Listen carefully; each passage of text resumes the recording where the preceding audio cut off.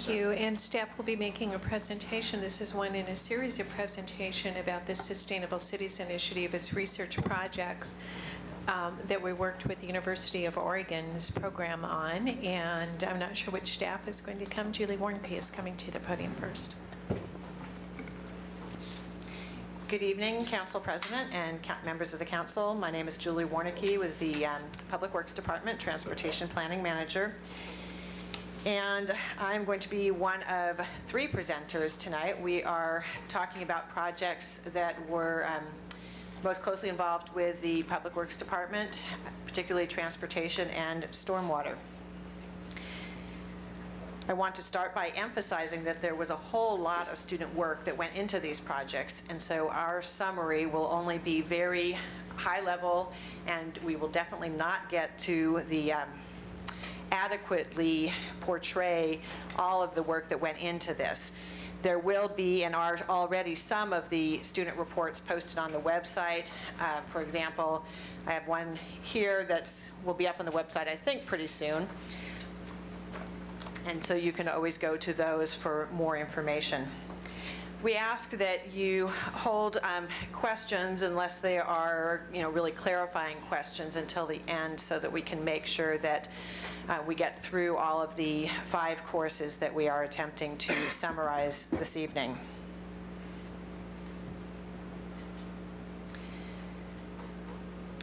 So I'm going to be talking about the downtown parks connectivity. This was actually, it consisted of 2 different courses, both out of the University of Oregon, and both were taught by Mark Schlossberg, who I believe is one of the directors of the Sustainable Cities Initiative program. We asked the students, and this is both a fall course and a spring course, but we asked them to look at the many parks and trails that we have in the downtown core of Salem and make suggestions on how we can enhance connections between them, particularly for people who are walking and bicycling, and also ways that we can market them and make them, I guess, more used. There's a number of people who probably work in Salem that don't even know about all the different little gems that we have hiding right around the downtown area.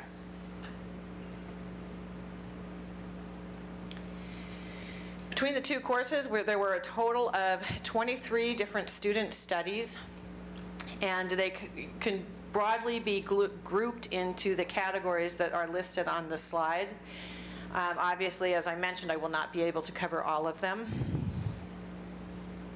I'm going to try to provide examples in all of the categories, though.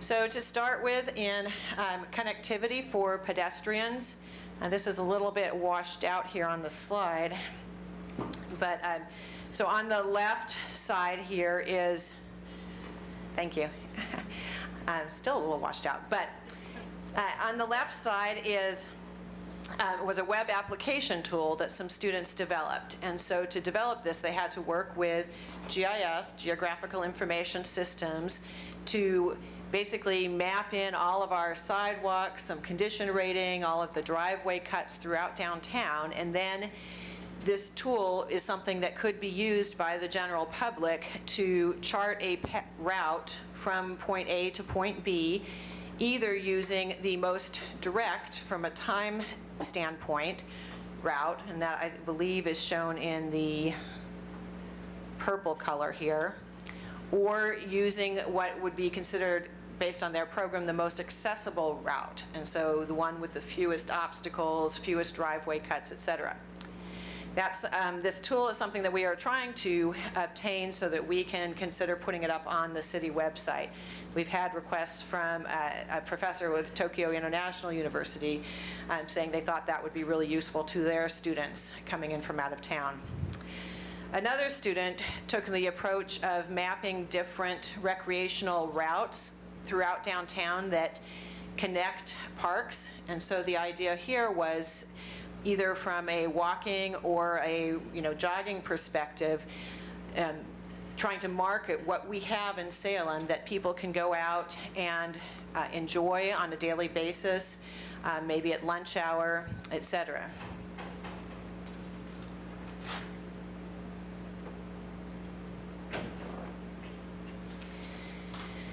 On bicycle connectivity, we had a number of proposals that ranged in their scale and complexity.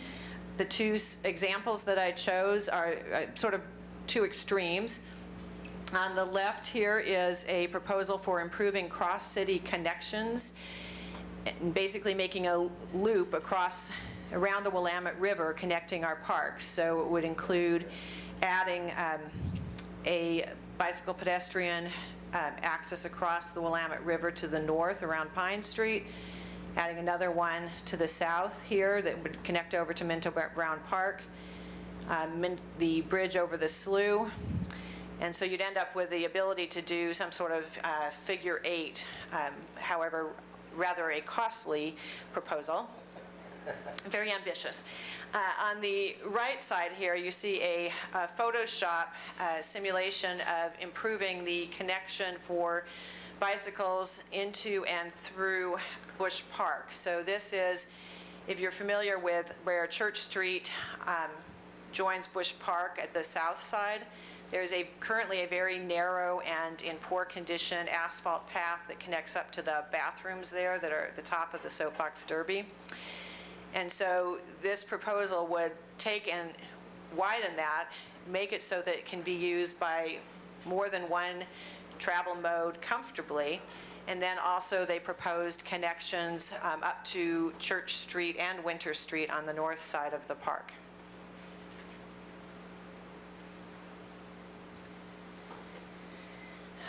The students were very excited about looking for opportunities to attract people to Salem for various, active living, connecting people to the parks and the city.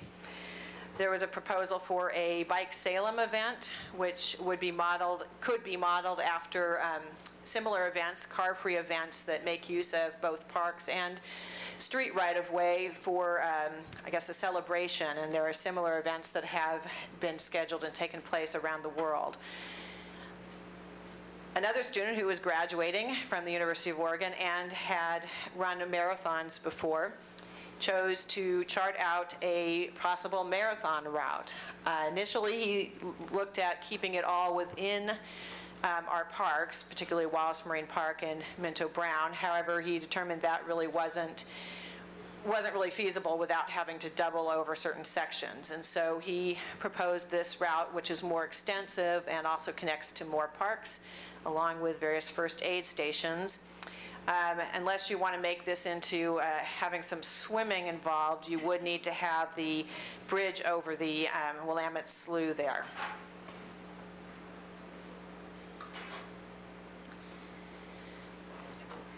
One group of students worked on some tools for engaging the community in planning.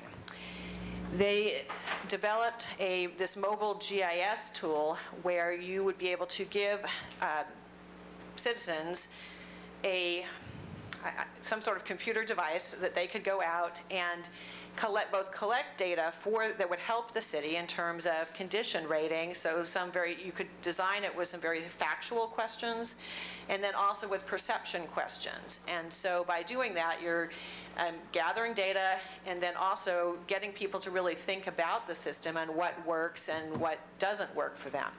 This is just an example of pulling out from that data the areas where they determined there to be an unacceptable, surface condition.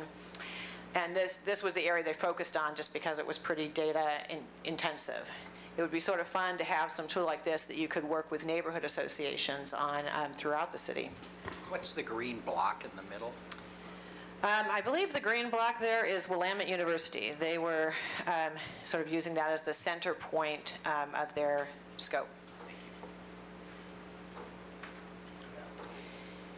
And then looking at ways to encourage bicycling, we had a number of different proposals, including students who created a logo that could be used for encouraging bicycling in Salem here. They developed different flyers, pamphlets for different events that they recommended the city consider doing, working with different advocacy groups.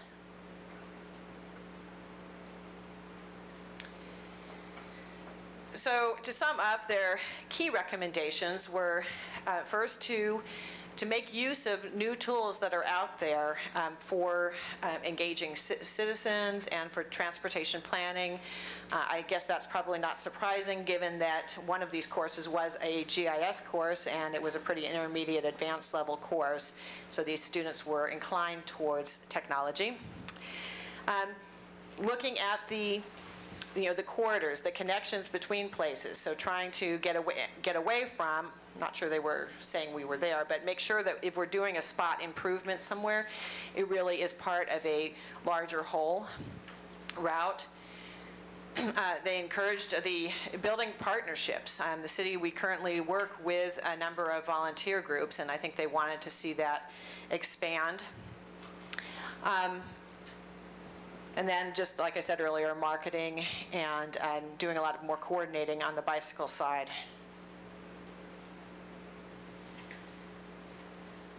So from here, the timing of this was actually really very nice because we are working on an update of our bicycle and pedestrian elements of the Salem Transportation System Plan through a process called Bike and Walk Salem. That's it's a grant-funded process, but with the student studies going on simultaneously, our consultants were able to view what was being presented. We as staff and various committee members got to see what the students were thinking about and see how we could incorporate those into updates to the Transportation System Plan that will be coming to council later this year. We will continue to work with partnerships in the community.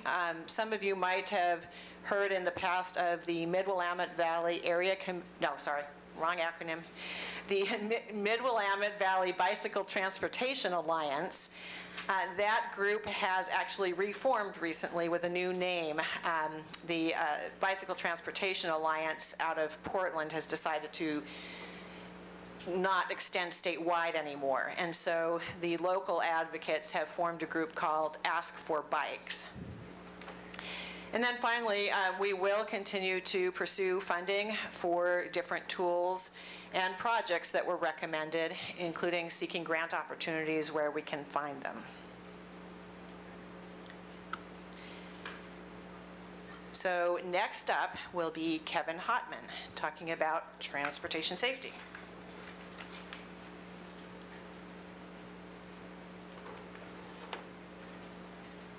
Excuse me. Good evening, councilors. My name is Kevin Hotman. I'm the city traffic engineer. And I was involved with two student groups out of Portland State University. Both were engineering groups.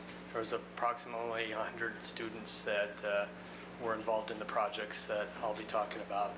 Generally, they were kind of grouped into two different study areas. One focused more on vehicle issues and the other more on bike and pedestrian issues. The first group I'll talk about, it was the group that was focused on the vehicle issues, and they looked at 4 topics: traffic safety, traffic operations, safety at schools, routes to schools, and bicycle and pedestrian safety. Just a small portion of that. Some examples of what they did. I'm going to, like Julie, just focus on a few of the topics. There was a lot of things they studied, but I wanted to kind of give you an example of some of the projects they worked on. At Judson Middle School, they looked at the safe routes to school, and the issues that face Judson Middle School are the students as they enter or exit the school through the front door. They have to cross the parking lot, and many of them also have to cross Jones Road to access their pickup and drop-off areas. So there are difficulties with how the students go, and what they did was, excuse me, what they did first was look at the routes that the students took so they could try to address the main concentration of students. And the red arrows, the red lines kind of show how they broke up. And then from that point, then they came up with some ideas and recommendations for that. And this kind of slide shows some of those recommendations, which were to better mark the routes that the students take. They included doing a small curb extension right now where vehicles park to provide a defined crossing access. And then they also did the same thing in the parking lot here, and did some other markings to improve some of the access to the sides areas. So that was a good project that they did.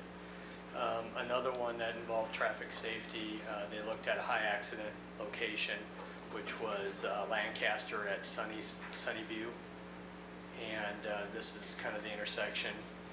And they did a lot of observations out in the field to look at it as a high accident location.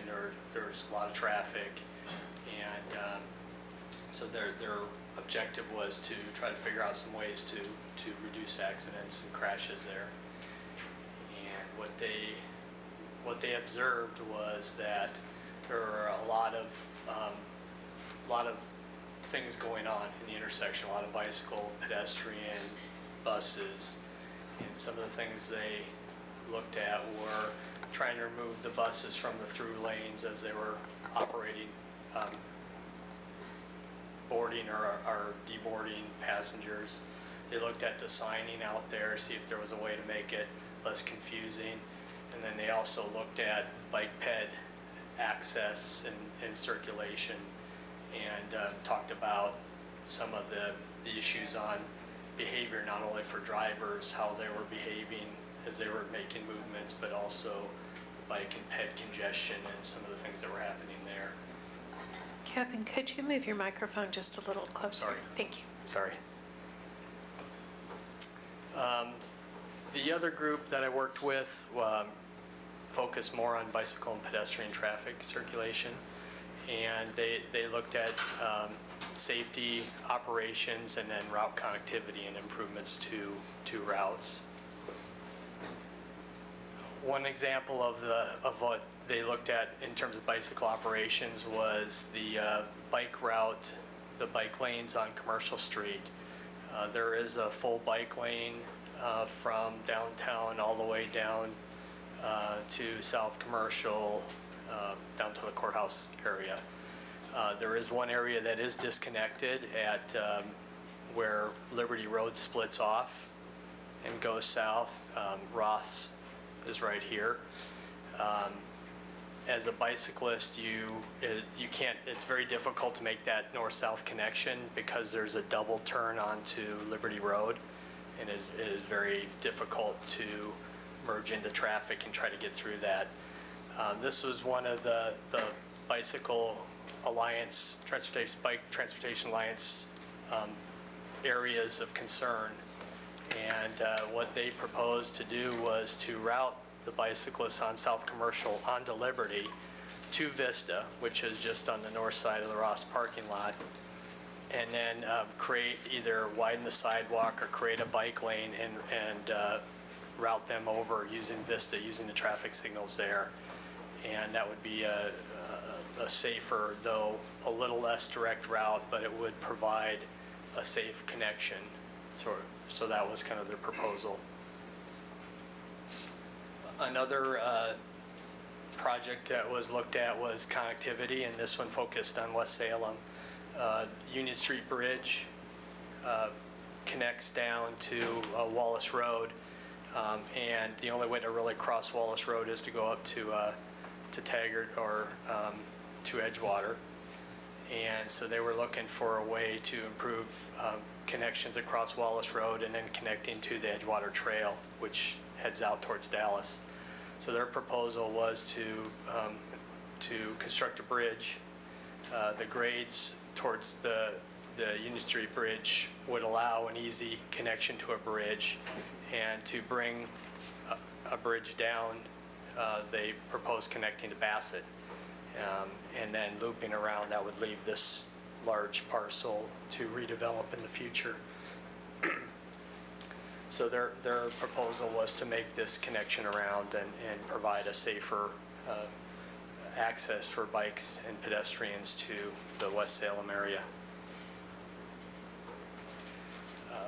The next steps that we would look at taking, all traffic issues we present to the Citizen Advisory Traffic Commission, and we would take the issues that were presented by the groups and present those to that Citizen Advisory Traffic Commission. And then selected recommendations, the ones that seemed like they wouldn't be too expensive or could be done, then we would maybe move forward with additional detail, and some of those we'd consider adopting into the transportation system plan. So that's kind of in a nutshell what that group did. Next up is Robert Chandler, and he'll talk about stormwater.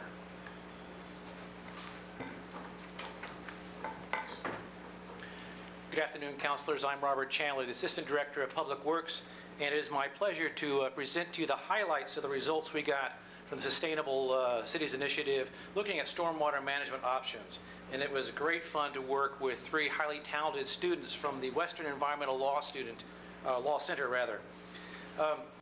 What we asked them to do is select stormwater facilities that fall in the category low impact development or green stormwater infrastructure, take those through our current regulations and permitting processes, look for any barriers that might exist for constructing these facilities, and then look at options that we might engage to encourage the installation or additional incorporation of these facilities on public and private property.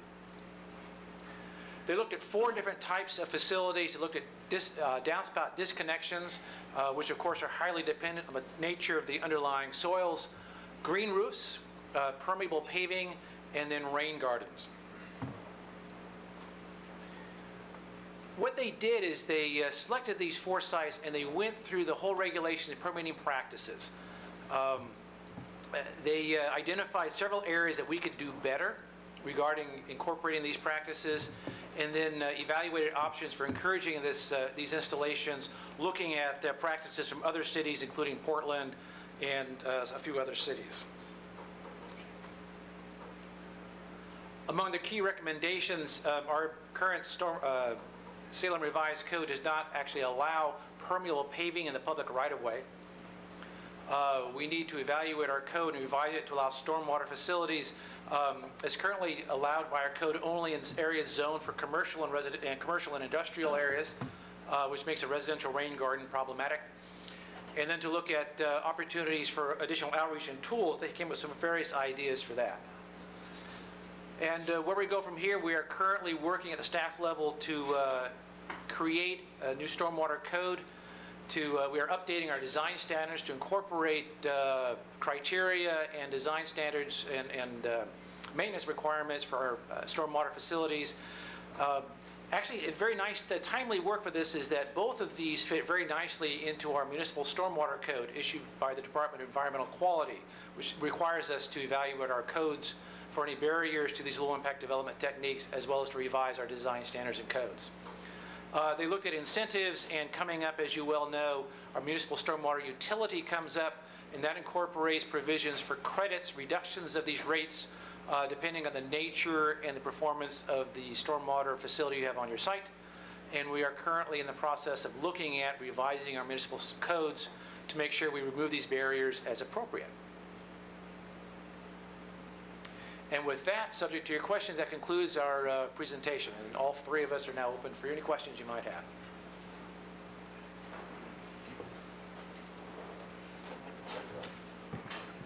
I have a question.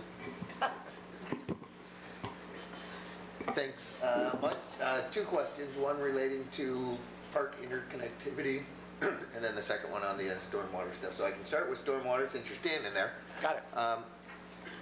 Currently, the way it was proposed, the stormwater utility would not have credits for residential properties.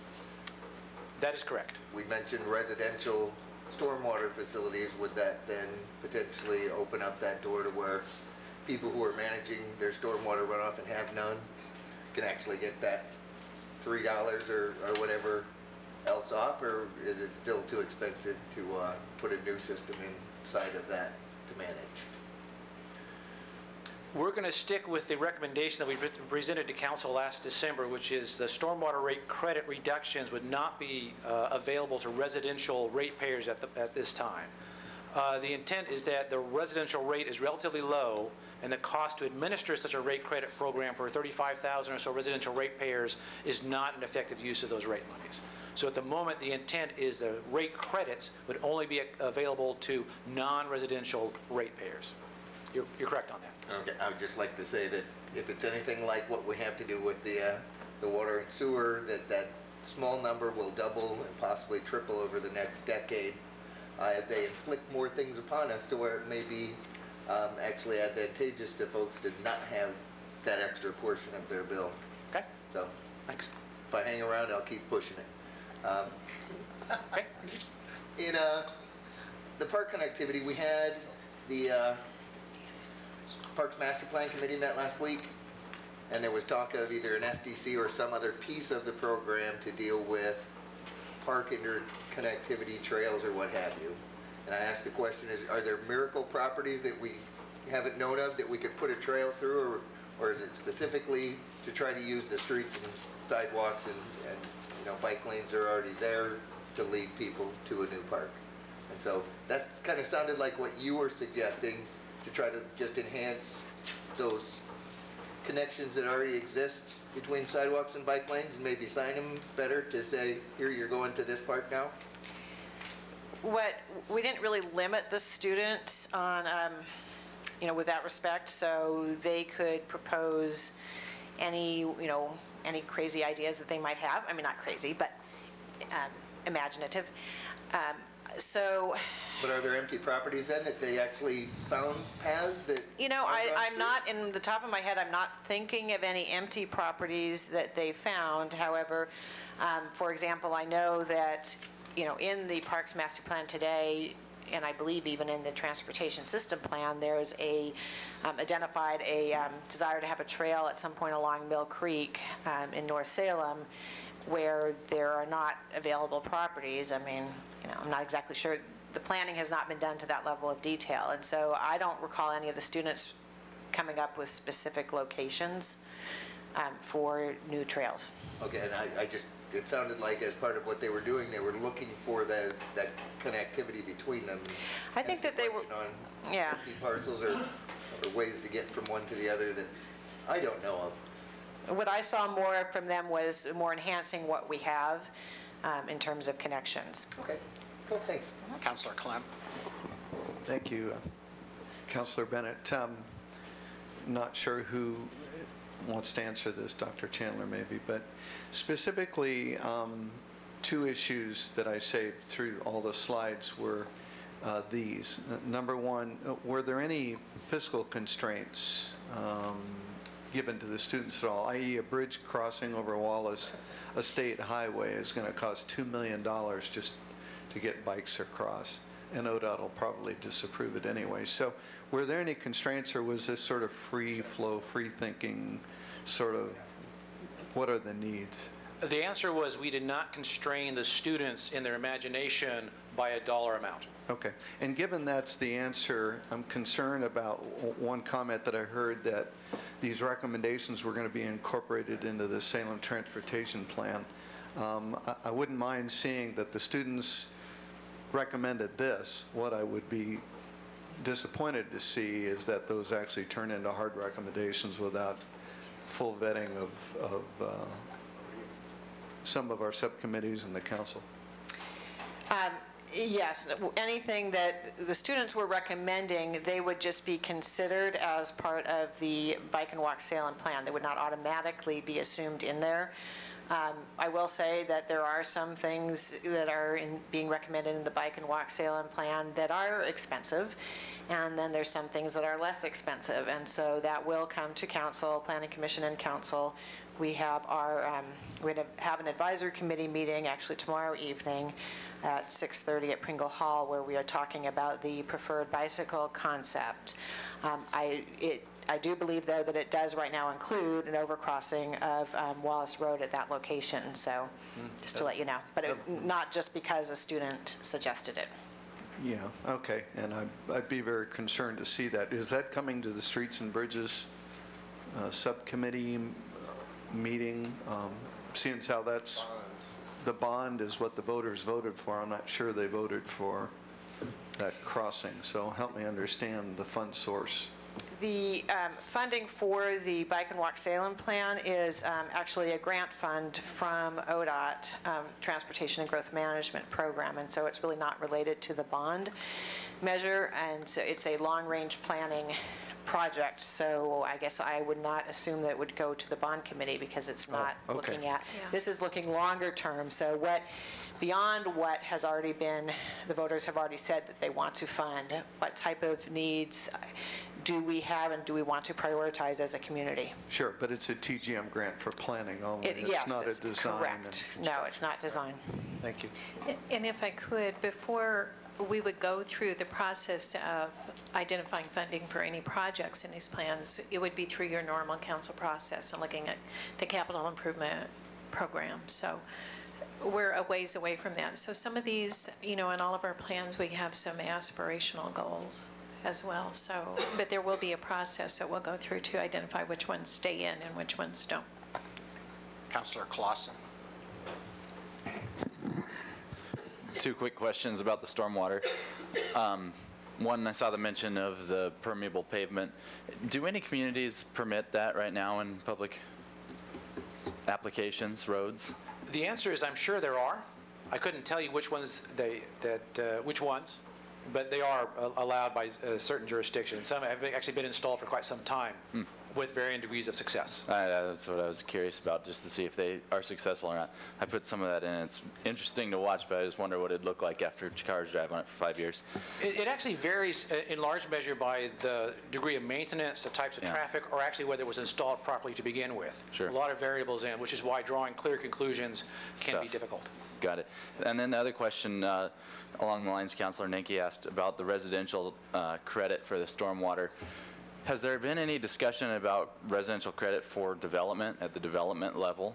So, a developer comes in and proposes, I want to do 20 acres and I'm going to put a rain garden in and it's going to be all stormwater treated on site. That type of thing, is that a potential in what we have coming forward, or maybe in the future? You mean each of the individual residential properties would have some kind of facility on site? that Well, would some address sort it, of- or a regional facility or a subdivision scale facility? Maybe a subdivision scale facility. And I think the idea is just that if we have a code coming in place where it's going to be that separated out fee and people aren't using it, are we going to provide that incentive for developers to get there? It's a great tool for us to be able to maybe look that way. And I realize it might not be happening now, but is it a feasibility? We might be able to move that direction? We can certainly look toward that. Again, the main issue is, given our current funds and our level of ambition, addressing the roughly 2,500, 3,000 non-residential ratepayers and their credits is much more feasible than the 30,000, 35,000 residential ratepayers and giving them credit. Right, understood. And I'm just thinking, if you get a development of 400 properties coming in and it's one piece of exception, say. Where that Just thinking does out fit- loud.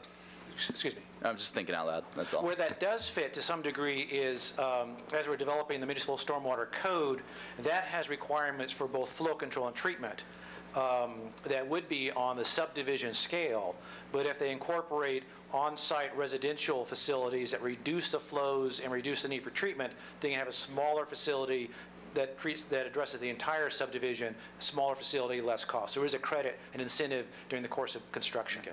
At the development stage. At development is correct. Thanks. Councilor Nanki. Thank you, Mr. Chair.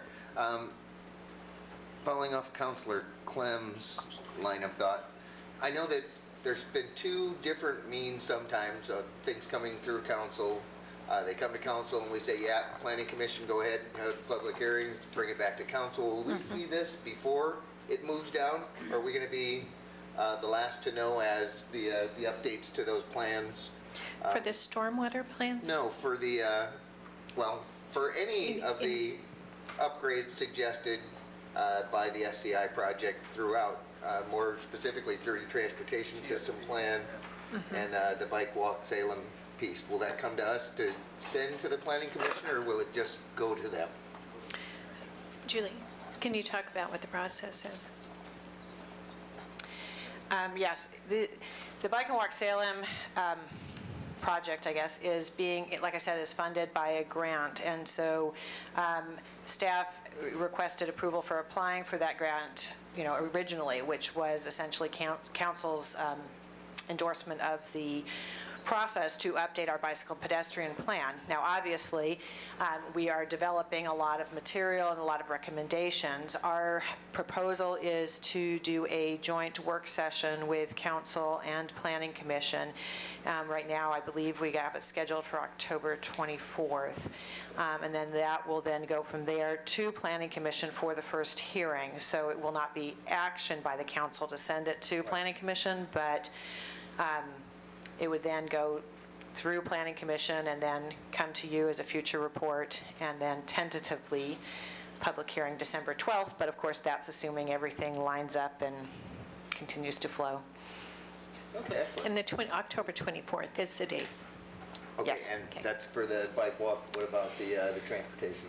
The Bike Walk Salem is just the short name for the update of the transportation system plan. Okay. It just got really long. Okay. Excellent, thanks. Councilor Clem. Thank you, Councilor Bennett. Julie, the need to meet urban standards with separate bike and pedestrian facilities is a fascinating one. I work with a lot of municipalities, cities mostly, and they've gone to multi-use paths so that you aren't building two facilities. You're building a wider one, maybe with more right-of-way need, but in a sense, less right-of-way need and lower costs. Is there really any sort of a push for, in any of this bike walk stuff, because council worries about policy, is there any mindset to eliminating the need for both bike lanes and walking paths and going to what a number of other jurisdictions are using in terms of multi-use paths? There has been some discussion about where we can use different facilities other than sort of the standard sidewalk and bike lane.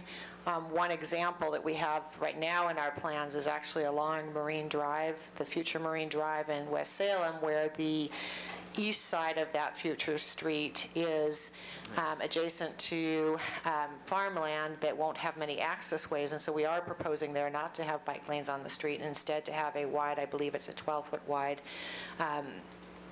shared use path on the east side of the street there.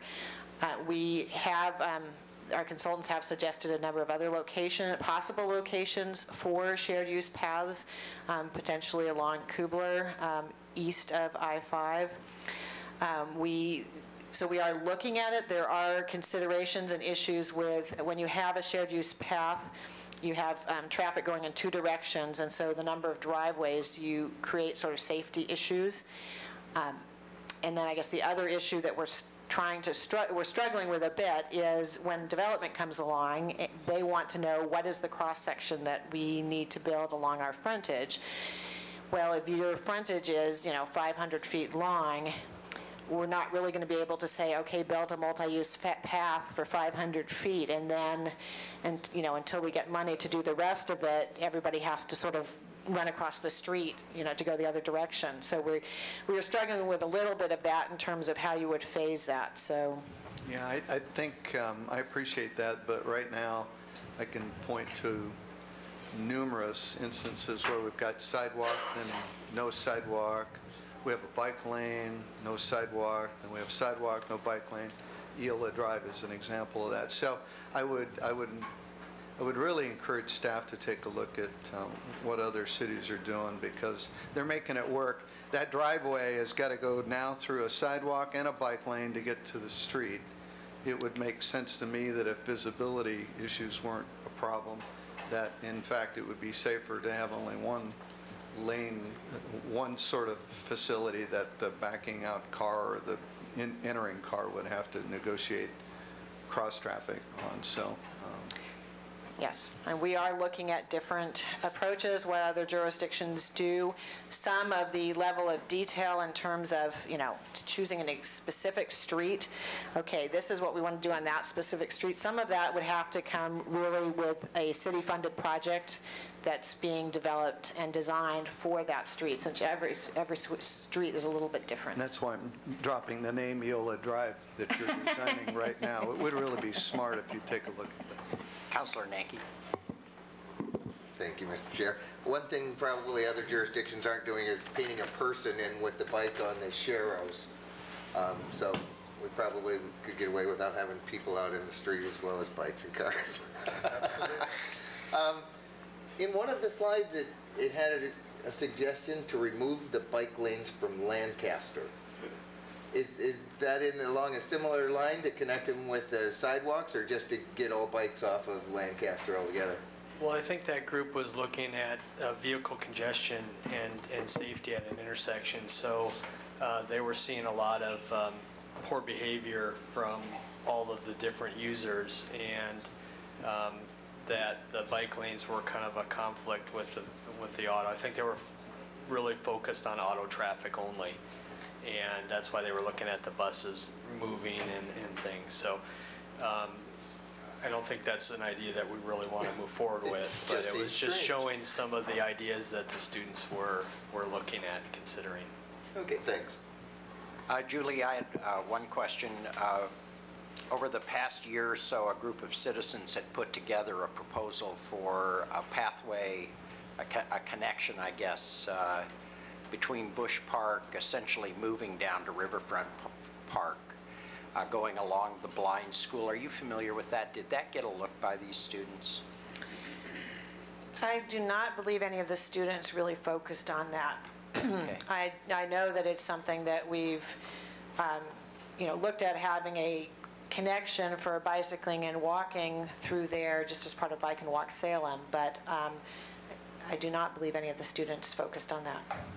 One of the reasons I ask is, given the kinds of costs associated with some of the ideas, this one really involves signs more than anything, just putting up some signing that indicated if you want to find your way from Bush Park on a reasonably pleasant route without conflict with cars or bicycles, you could follow this pathway. And I just wondered, I thought that was kind of an elegant solution that merely involved signing, or appeared to, maybe a little right away from the state or the hospital along the old blind school property. And that is one of the things that we're looking at for downtown wayfinding. I believe it's part of that project.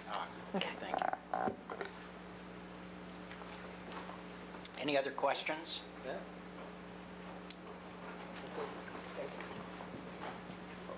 Mr. Chair?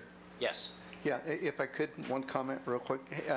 I don't know what our process is for thanking the students for all their great work. I know there's been a couple of thank you ceremonies and stuff, but it really is great for these students to take an interest in Salem. And so I hope that we're responding either as a council or from your office, Linda, and letting them know that we really do want to try to use the ideas that have been presented as best we can. Great. Thank you. It's been, as they've said, just a tremendous learning opportunity for them to be able to work on real projects in a city. And we feel that we've been able to get a lot of research assistance that we would not have had staff time for otherwise. And so it's been very beneficial. We have one more of these updates, I believe, coming to council. And after that, it might be a good I think maybe just to have a letter from the city council to them. I know they and the professors would really appreciate it. Thank you. Okay, we'll adjourn the work session. We'll reconvene council at 6:30. The IT guy. I always forget how tight it is there. But it's your problem.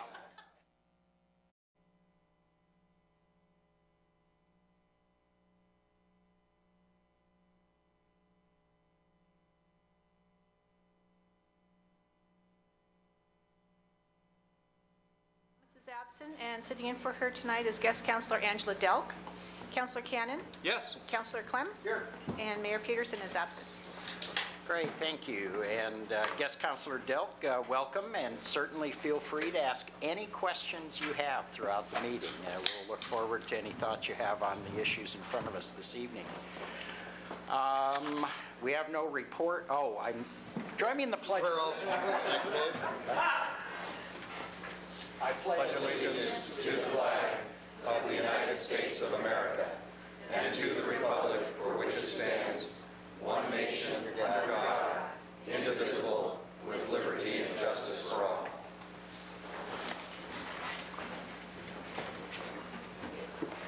Now we have no reports from boards or commissions or committees or presentations by outside agencies. Do we have anyone signed up for public comment? Is there anyone who hasn't signed up that would like to address the council on what? On matters on the agenda this evening? Are you raising your hand? No, just waving, okay. Okay, good.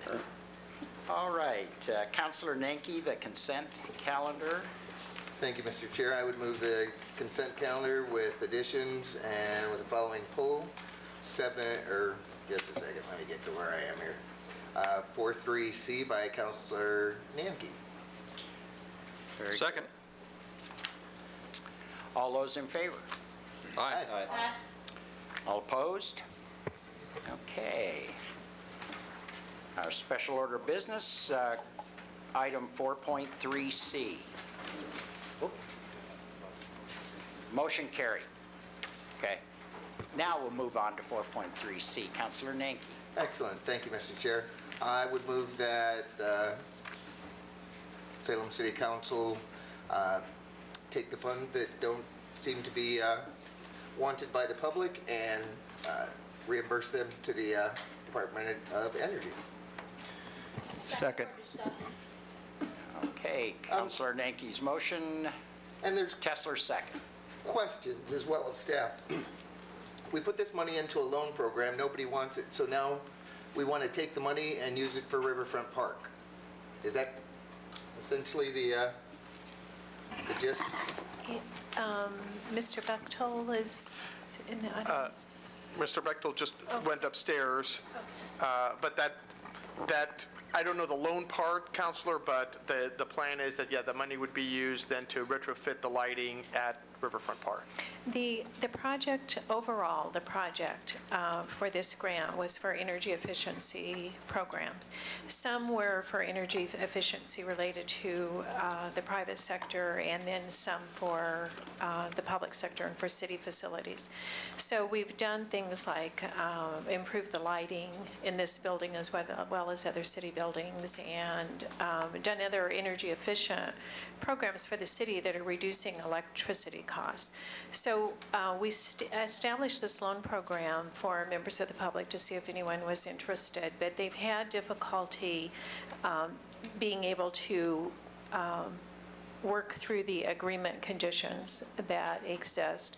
And rather than continue to have that money sitting there available, decided that it maybe would make more sense to use it in a way that further reduce electric costs for the city and for our taxpayers. And so there's some energy savings and some annual cost reductions from making these upgrades to the lights in the parks.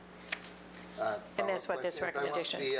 The conditions that are onerous, are those based on the fact that it's ERA funding? No, I believe it has to do with other banking criteria. And I don't know, I'm sorry, Mr. Bechtel or Mr. Wells, do you have that information? John Wells from Urban Development. What this was, the money that was put into the loan program was to buy down the interest rate. And so the city entered into an agreement with West Coast Bank to offer loans where we would offer the loan money to offer it at a lower interest rate. And it was really targeted for small commercial business lighting programs. And the truth is we didn't have many applicants. This is a market that PGE had not yet moved into, and that and some of the other energy efficiency entities out there offering programs hadn't moved into. They've been large commercial loans, but not really small commercial loans. This was a pilot study. I think it's indicating that there isn't a market at this time. Okay, thank you. Just final comment on that. Designed for energy efficiency. I think everybody knows my position on the entirety of it, as far as being able to use that money to actually increase employment, preferably through the private sector, since they create things which will then pay more money into a governmental realm.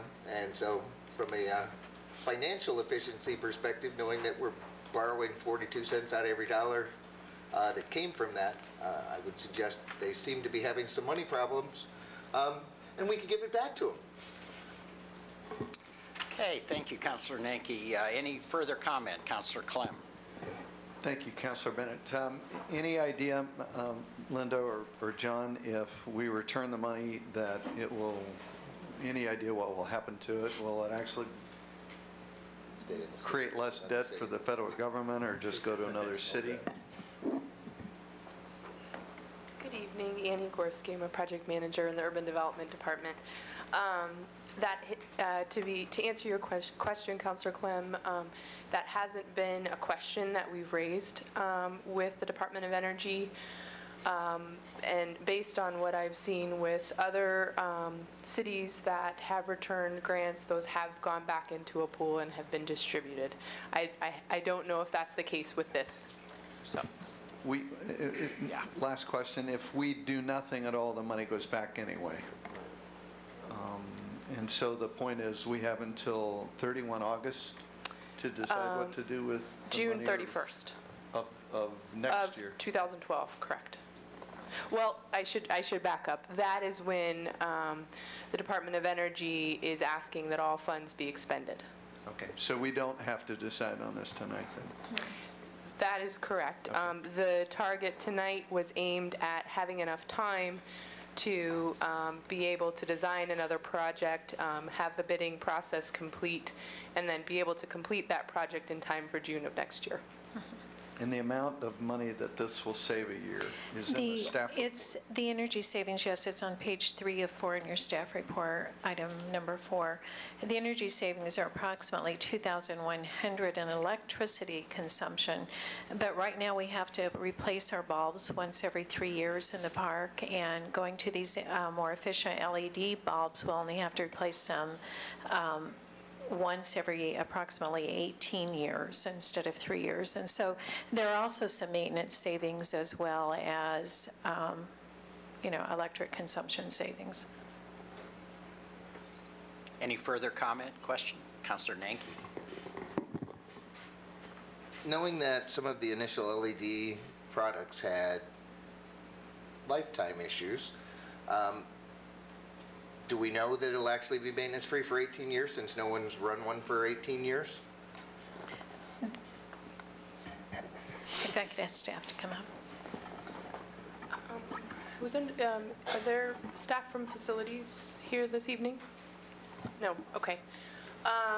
We have been working with, both through the University of Oregon Sustainable Cities Initiative. There were some recommendations, there was some research done by the students and recommendations related to LEDs, and they were recommending to move forward with a variety of LED technologies. And for this project, Facilities has been working with Energy Trust of Oregon and various manufacturers. So we don't know, we think now is a good time with the technology, but we do understand that the technology is changing.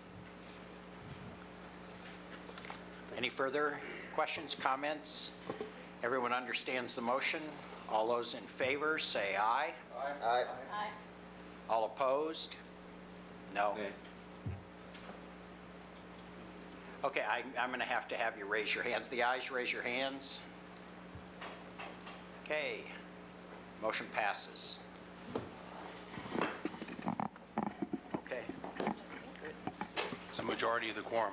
That was unexpected. A victory. Thank you. A victory, Councilor. Okay, move on to unfinished business. We have no unfinished business. Information reports. Any questions on information reports? Chair has a motion on the added item 7D. Chair moves the City Council reschedule the first reading of ordinance bill number 22-11 for August 8th, 2011, and schedule a public hearing on August 22nd, 2011 to discuss ordinance bill 2211. Second. This, just for information, this is the bank drive-through issue in the downtown historic district. Do you want to comment on this, Vicki? Kind of take us through this? Sure. Vicki Harden-Woods, your Community Development Director. What you have before you is a ordinance bill that you had at your last meeting. At that meeting, you asked us to go back and look at some alternatives, particularly making it a variable standard. We did take a look at that, but our sense was that would not achieve where the council wanted to go, which was to make this a very narrow application of this code. And so we came back to you with a recommendation that you schedule it for hearing and make a consideration whether you want to approve it as proposed as a conditional use permit or not. Thank you. Any questions? Okay. All those in favor of the motion, say aye. Aye. Aye. Opposed? Okay, motion passes. Public hearings. We have one public hearing this evening. Yes. Oh, this. Excuse me, we have a staff report. We do. We have a staff report. Mr. Gross will be giving one. We just need a few minutes to gear up here. You moved rather quickly this evening. We're not waiting for nobody. It's a PowerPoint. Yeah. Could I first have Kathy introduce the ordinance? The Salem City Council will now hold a public hearing to receive testimony regarding ordinance bill number 20-11 relating to the Neighborhood Center Mixed-Use Zone and the Neighborhood Center Mixed-Use Master Plans Chapter, amending SRC 113.110 and SRC 300.100. Thank you. Mr. Gross, are you first? I think we're just about ready here.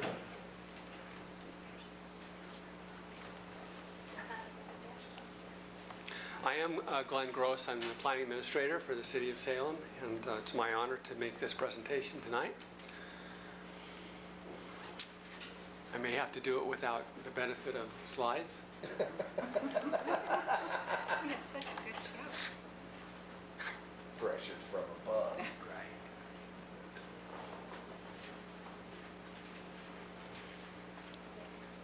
It's just the system warming up.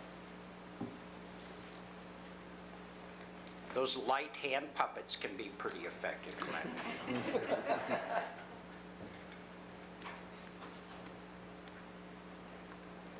I think we're getting it. Okay, good. This presentation is about why the Neighborhood Center Mixed Use, or NCMU zone, was developed, the process that was used to bring this forward, and finally, we'll give you an overview of the proposal as recommended by the Planning Commission. And it is an ordinance bill that is recommended by the Planning Commission after a long process, a long thoughtful process on their part and on the part of the public that participated in this. The hearing tonight is not about applying this new zone to a specific property, but rather it's just about whether or not this new zone should be adopted and made part of the Salem zoning ordinance. If adopted, it would be another option for developers to consider along with the other existing tools that we have. I'll speak more to this in just a moment. Many of us live in a traditional single-family detached housing subdivision, one house on one lot, surrounded by houses of similar size with no commercial services nearby. This proposal before you tonight would be an alternative to that. Imagine, if you will, living in one of several small cottages mixed with some row houses situated around a green common area. A pathway meanders along a pedestrian greenway next to a water course, and that connects the open area to a building containing several shops offering goods and services. The commercial area is access to the public street system by way of a road with wide sidewalks and bike paths. A resident can walk from their front door along a nature trail to a cafe where they and their neighbors can meet and catch up with one another. A neighbor of the development can either drive, bike, or walk from their home to take advantage of these nearby services. The design of the commercial area encourages people to connect with one another and thus strengthens the neighborhood. The proposed zone should be considered in the context of two facts. Our demographics are changing and a large portion of our population is aging. This means that some people will be looking for alternative housing choices in the future. This might include a mix of smaller homes and row houses surrounded by common open space and within walking distance of commercial services. This would be an alternative to caring for a large home and a large yard and having to drive everywhere for your daily needs. The proposal tonight responds to this by allowing different housing types, including multifamily over commercial areas, requiring open space, requiring walkways, and allowing shops and offices in close proximity to residences. By encouraging a mix of uses and a variety of housing types, the NCMU will provide an opportunity to create a unique lifestyle choice for our changing and aging population. Think back for a moment to 2004 to 2006, that time frame. We were seeing a tremendous single-family housing market boom. This was particularly true in West Salem, and we were processing, and the planning staff was processing dozens of subdivision applications. People living in these new developments, and they're nice developments, but people living there have few choices to obtain services. They either drive down to Wallace or the Edgewater Road area, or they drive across the bridge. The West Salem Neighborhood Plan, which was completed in 2003, did identify a major growth issue for the area, and that was the rapidly changing landscape because of residential growth was not being accompanied by a proportionate increase in services and jobs. And the neighborhood plan called for the development of a mixed-use center that would provide for a coordinated development of a mix of uses, including residential, neighborhood retail, and other commercial services, along with public space and perhaps some civic uses. Using the neighborhood plan as a guide, we set out in 2006 to seek a willing property owner that might be interested in working with us to develop and apply a new zone that would be a mixed-use zone to their property. We contacted several major property owners in the vicinity of Orchard Heights Road and Dokes Ferry Road because this general area was identified in the neighborhood plan as a general area suitable for a future mixed-use center. After several months of talking to various property owners, one property owner, the owner of what's known as the Bone Estate, came forward and said that they would be willing to work with us to see if this would be something that would work for their property. In the spring of 2008, we initiated the project. We worked with a planning consultant to confirm a number of so-called code concepts. These mostly came from the neighborhood plan. These concepts included creating a sense of place, compact urban form, and pedestrian orientation. The consultant used the code concepts to prepare a discussion draft for public review. And as we proceeded with the public review, it occurred to us that there was no particular reason to limit the applicability of this new zone to just West Salem and just one site in West Salem. But rather, if this was something that was appropriate for developing areas, it could be something suitable for other areas of the city, such as South Salem. Additionally, our original concept was to create the zone and recommend that it be applied at the same time to the Bone Estate property. But during the public outreach process, it was confusing to folks about, well, so are you talking about a site-specific proposal, or are you talking about a general new zone? And so because of that confusion, we thought, okay, it would be better to do this in two steps. First step, create the zone, bring it forward. If the city council thinks it's something that should be approved and added to the zoning ordinance, then our intent will be to bring back a city-initiated rezone of the Bona Estate property and apply it to that property. The initial public outreach was conducted over several months to present the discussion draft and gather public input. Today, there have been 5 community forums, 3 Planning Commission hearings, 3 Planning Commission work sessions, along with a joint work session with the council. The staff has discussed the proposal with the Land Use Network on 5 separate occasions at every stage of the process, and I think this is really telling about the Planning Commission. At every stage of the process, the Commission told us to go back and do more public outreach if there was any indication from the public that there was still an interest in providing more comment. So this has taken quite a while to get this far, but one of the big reasons for that is the Commission's commitment to adequate and thorough public involvement. As they say, the devil's in the details, and to this end, we've prepared a frequently asked question sheet in which we've tried to summarize the concerns that came up in the public process and express it in terms of questions, and then we provide staff responses to those questions. At the end of the Planning Commission process, I think it's important to note that only one person came to the meeting and actually spoke in opposition to the proposal. The ordinance approved by the Planning Commission has subsequently been reviewed by the Unified Development Code team, or in other words, Randall Tosh, Vicki Woods, myself, and Bryce Bishop, and has subsequently been reformatted now into the UDC format.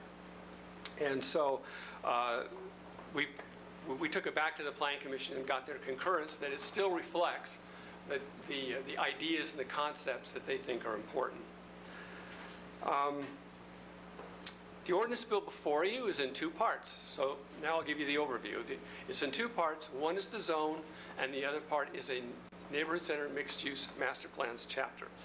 The zone establishes the criteria to rezone property to NCMU, and the master plan chapter establishes the process and the standards and the criteria for approving actual development of a mixed-use center in one of these zones. Major components of the master plan chapter are directly related to the Commission's efforts, and they were extensive efforts, to balance the need to provide for this alternative development type with the need to also provide flexibility to a would-be developer that would allow them to respond to changes in the market. And so the Planning Commission was particularly interested in making sure that this ordinance will work for local Salem developers that may have some limited financial capacity and need some flexibility to experiment with this type of approach. So as a result of the Commission's efforts to balance these 2 interests, the Commission is recommending, on the one hand, a set of very detailed and comprehensive development standards covering a broad range of concerns. But then on the other hand, the Commission is recommending 3 options for master plan approval. And a developer under these options may propose a detailed master plan. This is the Class 1 example, a detailed plan for the entire district if they're confident enough and they're comfortable being committed to the whole site. They can go that way. If they want to, if they're confident and they're comfortable being committed, but they want to phase the development in a particular timeline and sequence, they can do a Class 2 or a phased approach. If they want to, rather than commit to the whole master plan at one time, but a sub-area, instead of sub-area, they can do the Class 3 approach, do one sub-area, get a master plan, a detailed plan approved for that. Then as that goes along and they're confident they can take the next step, they bring in another sub-area plan, and that goes through a public process, and a master plan can be approved for that 2nd and 3rd and 4th sub-area, et cetera. So those are the 3 options for master plan. And then in addition, the Commission created 3 types of development standards, again, in order to further provide that needed flexibility. I will close the overview of the proposal with, I think, 5 points that I think are particularly important. One is the proposal represents the Planning Commission's best thinking about how to provide an alternative option to a traditional residential and commercial development that responds to our changing needs. 2, this proposal has built-in features to be compatible with established single-family neighborhoods. 3, both open space preservation and pedestrian orientation are required. And 4, apartments are allowed, but they're only allowed in the core above the commercial floor. And finally, the Commission has included hours of operation limitations that are intended to discourage inappropriate commercial uses, such as a nightclub. So in conclusion, I know the Planning Commission is proud of both the amount of time and thought they put into this, as well as the great lengths they took to ensure adequate public opportunity to comment. The Commission recognizes that these concepts are different than what we have today, but they believe that the proposal provides for an innovative and alternative way as an option for future development that responds to our changing needs while still protecting our existing residential neighborhoods. Thank you. I believe Director Woods has a few comments she'd also like to make. Thank you, Glenn. I just wanted to talk about how this proposal is different than what we have today. So I wanted to talk about why this is not like a planned unit development. Some of you have been through planned unit development review. That is a process. It's not a zone, it's a process. And in it, it allows some small mixture of uses, and it can be applied anywhere in a residential or commercial zone. That's not the case with this particular proposal. With this proposal, you can have more commercial than you could have in that, but you can't have apartments per se, other than just being on top of commercial development. And this proposal requires a certain amount of open space, whereas the PUD ordinance only allows for open space. It doesn't specify how much. And this proposal has a much higher level of standards when it comes to design and development. So this is not like a PUD, because first of all, you have to rezone the property. You have to change both the comprehensive plan designation and the zoning in order to apply this zone anywhere. So it would have to be a mixed-use comprehensive plan designation and an NCMU zone if you approve it and it's created. This is also different than overlay zones would be, because an overlay zone is designed to overlay other zones. So you don't have to go through, again, a comprehensive plan or zone change, and there's no master plan required, which is required for this. So that's how it differs from overlay zones. It differs from the other zones that we have in that there's a higher level of criteria about where it's located. Most zones in our community, you can just come in and request a zone change, and it's considered on its merits by the Planning Commission and the City Council, and it can be approved. This has some stricter criteria. It's got some size limitations, and it's got some locational limitations that other zones that we have in the community don't have. It's different than our single-family zones. This is not a single-family zone because it allows a heck of a lot more flexibility than that. It has much higher design standards. It's almost the equivalent in the density or the number of housing units that would be allowed, but allows a mixture of uses. Again, it requires open space, pedestrian-friendly design, those kinds of things that you would not find in a single-family zone, and it requires a master plan, so you have to look at the property as a whole.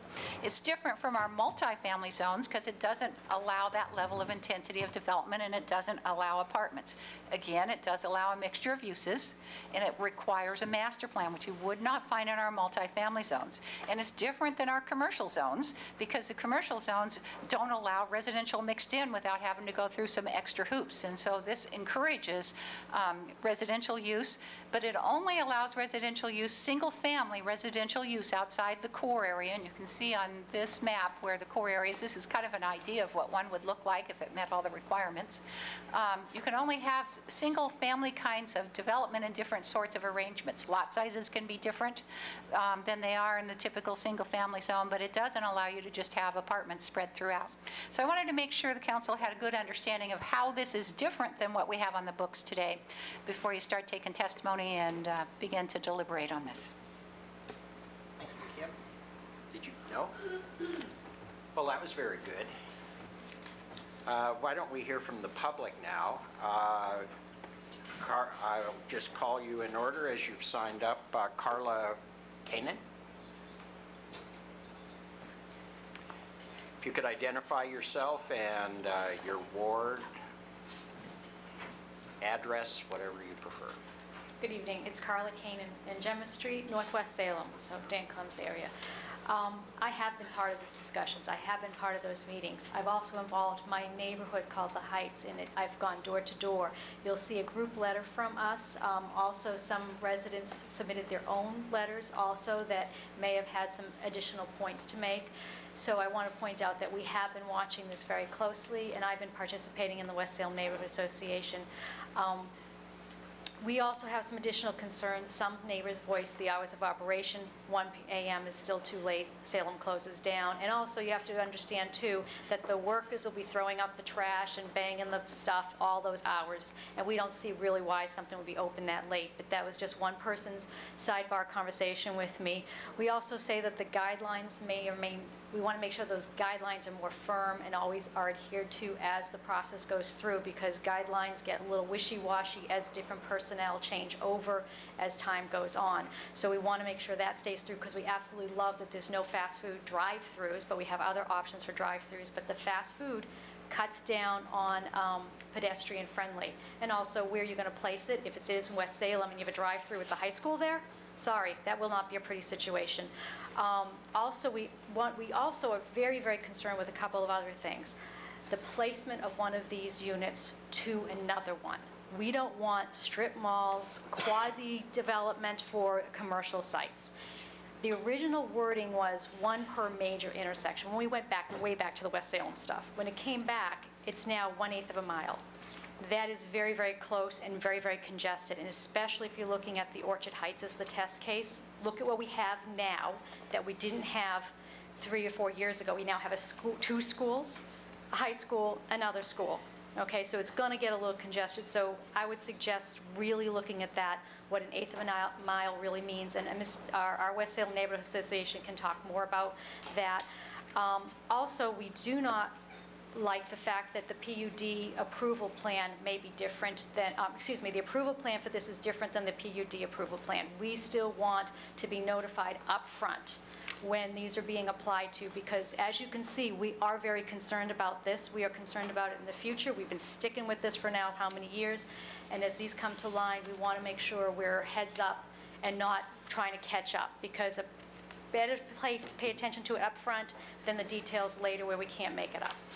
And that's it. Thank you. I had one question, if you don't mind. I haven't had a chance to race through this material yet to see if your concerns are in here in writing. I did. To solidify things, we just wrote it down as 2 quick opposed, which is the 1/8 of a mile, and 1 which is also, we suggest strongly that you put in the approval process as same as a PUD, and other people will speak further on that are more knowledgeable. But from what I understand, we want the upfront notification, just hey, it's a head up coming, so we can start our process of looking at it instead of running around neighborhoods when you've got a beautiful sunny day, talking to people on the doors and trying to make sure emails are going through. Some of my neighbors I never even spoke to, and they were very concerned, and hopefully they sent more emails since I last checked. And your neighborhood, is it in the, are you in the neighborhood where a proposed development is? Yes, we're kitty corner from the Bone property, the Heights subdivision. So we are seeing a great deal of impact. We still don't know what the school's going to do to us. We know what the high school already does. We're also backing up Landegard people not ever having a cut through from a neighborhood into one of these. So we're concerned too. We don't want to see cut through traffic, because then our livability shrinks as every UPS driver cuts through those areas and everybody tries to avoid that intersection. So that's something that's on a sub-level planning thing to be careful about when you start developing anything when there's already an established residential area. Those kids in the streets, I'm sorry, there's no backyards to play in, and parks are few and far in between sometimes, and so we need to make sure our kids who are running out in the streets anyways are careful. Great. Councilor Tesler, you had a question? Thanks for coming down. First of all, I'd like to commend you on your approach to this, because from what I'm hearing, I'm not hearing no. Correct. I'm not hearing no. I'm hearing we have some issues, but if these issues could be corrected, it would be okay with us. That's what I'm hearing from you. Especially from my point of view, because I have lived around the country and I've seen these being built before subdivisions built, and that makes a lot of sense. But now we're kind of go back and infill, and I do have the option. I have driven through Cordon Road, and I have driven in South Salem. And people do choose to live in certain areas. They want the country, they want that urban, and I kind of think of West Salem as a suburb. I don't think driving down to Taggart's a big deal, and I don't see us going further up the hill. So, but having a mom and pop center just to run to get an ice cream would be a nice option. But anything bigger than a Walgreens type store, it's just, we can go down the hill. And I don't even shop in this area. I go down Commercial Street to do my big shopping. I know other people go out Mission Street to do their big shopping a week.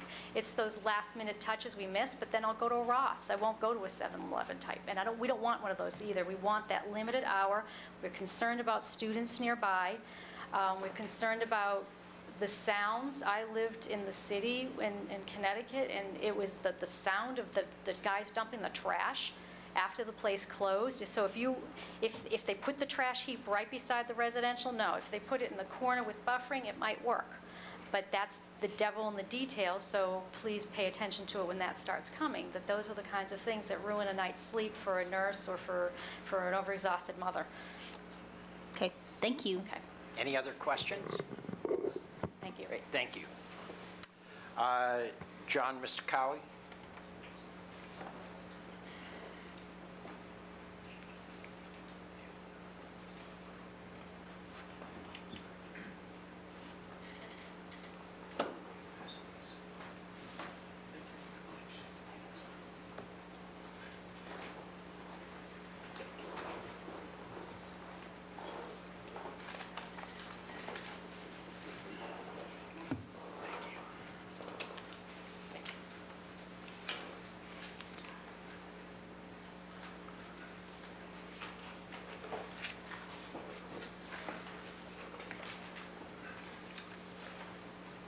Can I start? You can. First, President Chuck Bennett and members of the City Council, I want to thank you for the opportunity to testify for the recommended new ordinance of the Neighborhood Center Mixed Use, which is NCMU, that was adopted by the Planning Commission on May 3rd, 2011. I wish to provide you with a historical overview of our family involvement with the City of Salem. In June of 2006, I was contacted by the community development staff to consider developing a portion of our property in West Salem at the corner of Orchard Heights and Dokes Ferry Road as NCMU. This concept was recommended by the West Salem Neighborhood Plan and was adopted by the City Council on March 8, 2004. After consulting with several individuals, including some members of the West Salem Neighborhood Plan Steering Committee, the family agreed to work with the Salem City staff to change our zone from residential agricultural to NCMU. The city established a group called the Project Management Team with representatives from the West Salem Neighborhood Association, Salem Kaiser School District, Salem Transportation, Salem Parks, and several staff members from the community development. A consultant firm was hired by the City of Salem. Stakeholders with 6 different groups were interviewed in the West Salem area to receive their input for the development of the new zone. These focus groups, including West Salem school administrators, Glen Gibson Watershed Council, West Salem Business Association, Landegard Drive homeowners, and other neighborhood groups in the West Salem area. The project management team met 6 times with consultants and provided a draft for the new NCMU zone code. The public outreach campaign for this project was comprehensive. The procedural finding of the staff report summarized the campaign in detail, which included 3 public forums held throughout the city in 2009-2010. A final draft of the NCMU was completed and submitted to the Salem Planning Commission. We are most grateful to the Salem Planning Commission for their time, patience, and willingness to go through several public hearings. Also, we are pleased that this new ordinance encompasses the city of Salem as a whole. We sincerely hope the council will act favorable to this new ordinance. We don't have any more two concerns. We have only one concern. I'm going to skip the first one. And the second one is basically omits sidewalks from unable open space. I'm going to have Mark Schickman to speak about that. We sincerely hope that the council will review these sections and makes proper adjustment. This has been a long process of constant work to get to this phase. We are grateful to members of the Planning Commission, city staff, and other groups and individuals for their hard work and efforts in presenting this ordinance for your consideration and hopefully approval. Thank you, Chuck Bennett. Thank you very much. Mr. Miskowy, could you, for the record, just identify yourself? Yes, I'm sorry. My name is John Miskowy. I live on 1761 Cumulus Court, Northwest, Salem, 97304. Great. Thank you very much. And by the way, I think I did send that report to you, but it was after 5 p.m., but you have it as a public record.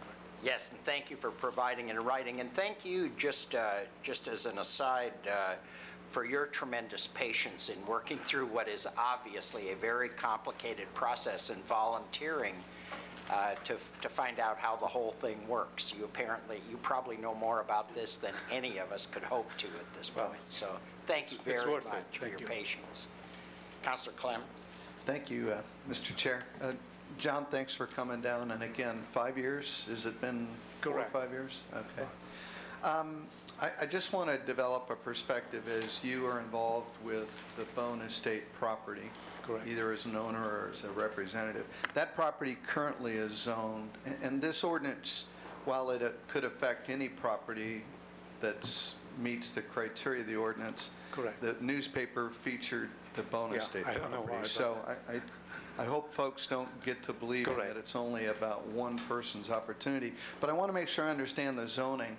The Bone Estate property is zoned single-family residential? That's correct. And approximately how many houses could be built on that property if alternatives weren't developed to single-family zoning? It's really hard to say. I think like any other residential development for 37 acres, you can figure how many homes per acres and multiplied by 37. I think you can get the count. So, yeah, if it's 10 homes per acre or 6 homes per acre, it'd be whatever several. the code, these are the possibilities, but we don't have any plans. But that's a good criteria. And the only reason I bring that up is I want to recall the original discussion that the land use chair brought to me and to you, and that was as an alternative to just creating sprawl, creating another 200 or 300 rooftops. Right. It made sense to have some sort of discussion about what are some more creative things happening around the country, and absolutely. And you were willing to say, I'll not build those homes and see about the business of getting a mixed-use zone. Oh, absolutely. We like that. And I think for some of you have been in other mixed use, for example, in Bend, Northwest Crossing. It's a huge area, but this is a smaller scale. But it's so wonderful to go to mixed use where you have homes, you have seniors, you have children, neighbors coming in and utilizing these facilities. And this is happening in many places. We really like that because my family experienced living in mixed uses, and we love it. We just park the car and walk there, do our things. We have a library, we have a grocery store, we have antique store, there are a lot of things. And this brings the community together. Well, so principally, not because of the development, because of the concept, it's really very good, and I want to congratulate the staff to come up with an idea like that, and we support that. Thanks, John. Thank you. Are there any further questions, comments? Thank you very much. You're welcome. Thank you. Appreciate it. Mark Shipman. Good evening. Thank you, Mr. President, and members of the council. My name is Mark Shipman. I'm an attorney at 250 Church Street, southeast here in Salem, Suite 300, with the Sawfield Griggs Law Firm.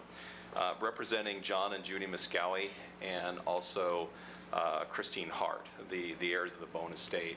Our firm was contacted by John Muscowie prior to 2006, and we've been working actively with him since 2006. We have been working very closely with your staff and with your staff through the consultants in trying to come up with a proposed ordinance that you have in front of you this evening that we think has been vetted pretty well, not only from the stakeholder groups but also through the Planning Commission. The important thing is that this is something that the West Salem neighborhood plan calls for. It calls for this type of a zone to be put in, and a lot of effort has gone into essentially creating the proposed zone, and once this gets into the code, it's our desire to essentially have an application made that would actually change a portion of the Bone Estate property to be able to have this zone put on it. Another interesting factor is Glenn identified that they went out in the West Salem community and they contacted all of the major property owners out there, and there was only one, and that was the Muscowie family and the Hart family that said they were willing to be the guinea pigs to go through this process. No one else was willing to step up and say, me too, we're interested. And we've really been the ones that have been at the table trying to make this into an ordinance that would work. As John identified, well, before I go there, we've also engaged, the family's engaged engineering firms. We've also had commercial realtors work alongside with us in order to review the proposed ordinances to make sure this is going to be something that's going to work in the market. We didn't want to have something imposed and come into play that wouldn't work in a practical way. And so we really feel good about that, both from an engineering standpoint and with respect to the guidelines that are in there, and with respect to what we think what this market could put out there in a mixed-use zone like this. Our only minor change that we have is that under the open space definition in proposed section 215.005 sub J, we would like to include sidewalks within the definition of usable open space. And our theory is that this development is going to include a lot more sidewalks than you would typically find in your typical single-family residential subdivision. And those sidewalks are going to be integral parts to that open space, moving people from commercial to the residential, from open space to open space. Our desire is that would be included in that definition, so that could be included in the calculations.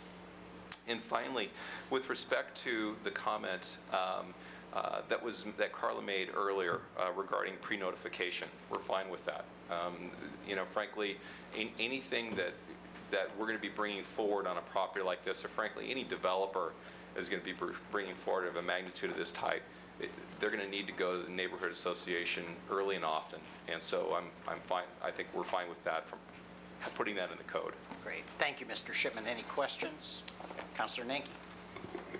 Thanks for coming down, Mark. Actually, you answered the first question, which was going to be in regards to pre-notification issues. Second question would be then, are there any other zones where the sidewalk is allowed to be considered open space? I don't believe so.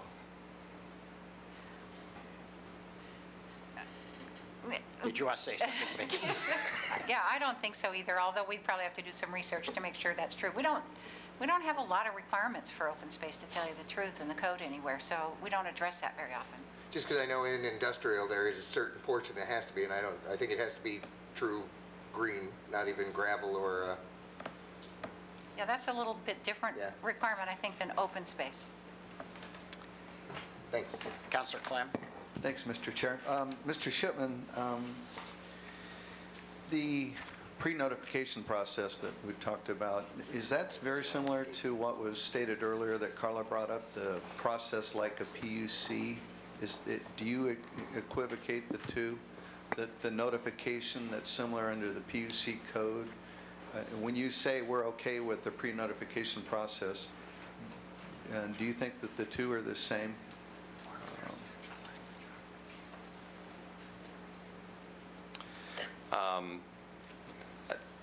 think so, Dan. I've been out of town. Okay. And so I've not seen the request that the West Salem Neighborhood Association has as far as pre-notification.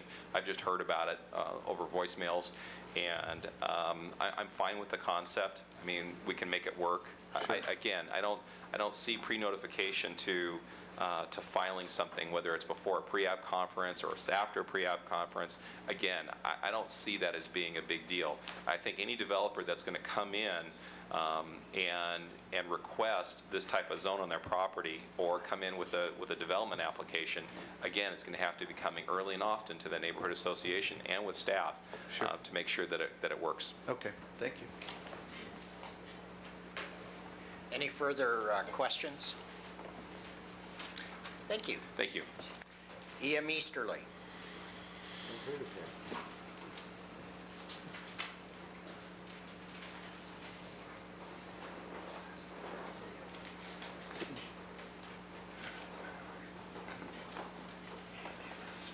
President Bennett, members of the City Council, I am E.M. Easterly, 775 Fir Gardens Northwest. I'm here this evening representing the West Salem Neighborhood Association and realize that there's a lot of clutter and ideas going around, and I've passed out a document to you, the first page of which is motions that were adopted by the Neighborhood Association talking about things that were on the Neighborhood Association's wish list. As I read through the ordinance that was brought to this organization back in June, I thought, wow, there's a lot of the I's that have been dotted and a lot of the T's crossed. And that while one could quibble, and you have heard some concerns that have been raised, the bottom line is that the Neighborhood Association in the good offices of the Planning Commission did not get everything it wanted. I think that's part of the public process. You have to have give and take and find a point of view. And as Mr. Shipman has talked about one little topic, there you heard Ms. Kanan speak about, well, we really only want one of these in an area. Remember the title we're talking about. Two ordinances. One talks about a zoning. It's called a neighborhood center mixed use. It's not an excuse for a commercial area. It's not a replacement for a commercial area. So this neighborhood association very much wants to support the concept that it's a neighborhood use area, and if somebody wants to develop an area for greater commercial, let them go for commercial zoning. Now remember, no one said this, but the smallest commercial area in this particular proposed zone is 1 acre with 2 acres of other use. The largest is 5 acres with 10 acres of other use. So these are not a big spectrum in terms of development. The other items that I've passed on to you that I believe, and I'm sorry, keepers of the light, I'm hoping that I'm being provided with the opportunity of the neighborhood association's timing here. I will try to keep it as brief as possible. I'd like you to turn to the last page I handed to you. The proposed new ordinance regarding the purpose of the plan process is to encourage innovative planning. As Ms. Harden-Woods said to you earlier, this is a planning process. The first zone or the first ordinance is a zoning ordinance, but the 30-some pages that are in the 49 pages of this ordinance are about the planning process. Look at the bottom. Consistent application of coherent vision for entire area. That really answers, even though it's only a purpose statement, the kind of concept that the Planning Commission brought to this effort, and that the staff, in trying to translate this into the new code format, really did try to dot the I's and cross the T's. So I think there's room there.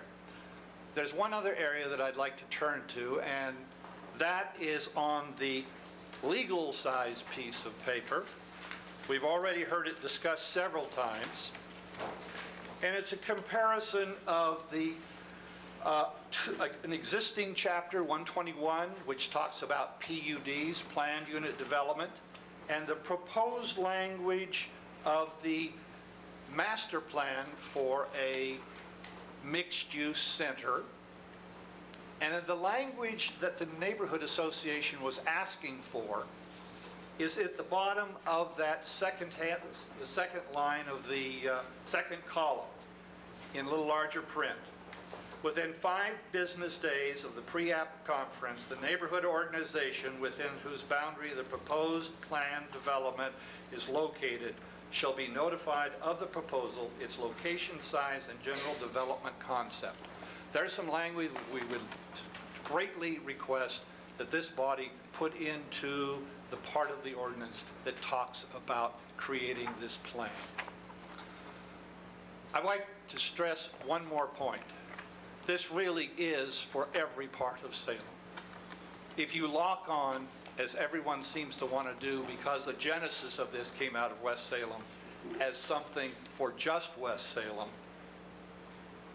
that's not the right thing. What we need at this point is an ordinance that can be used anywhere in the community. Thank you very much. Any questions for Mr. Easterly? Councilor Cannon? Good evening. You said something and you emphasized it twice, so let me come back to it. My reading of the ordinance would permit this type of zone on all 4 corners of a major intersection. As it stands right now, that is correct. Good. Thank you very much. All 4 corners of a major intersection, if you have 3 acres or 15 acres, or how does that work? If you have a minimum of 3 acres, you could do it. If you have 15 acres, you could do it.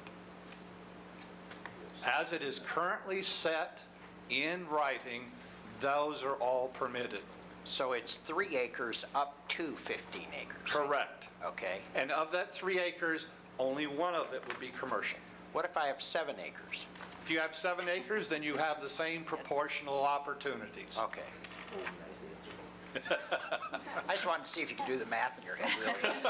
Same proportional is good math. That's good. Councilor Clem?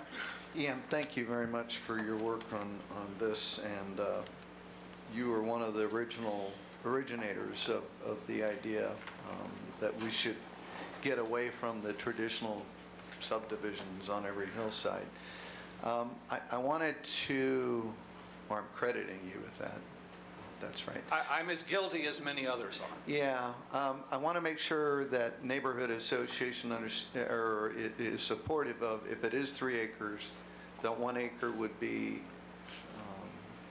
mixed use and 2 acres would be residential.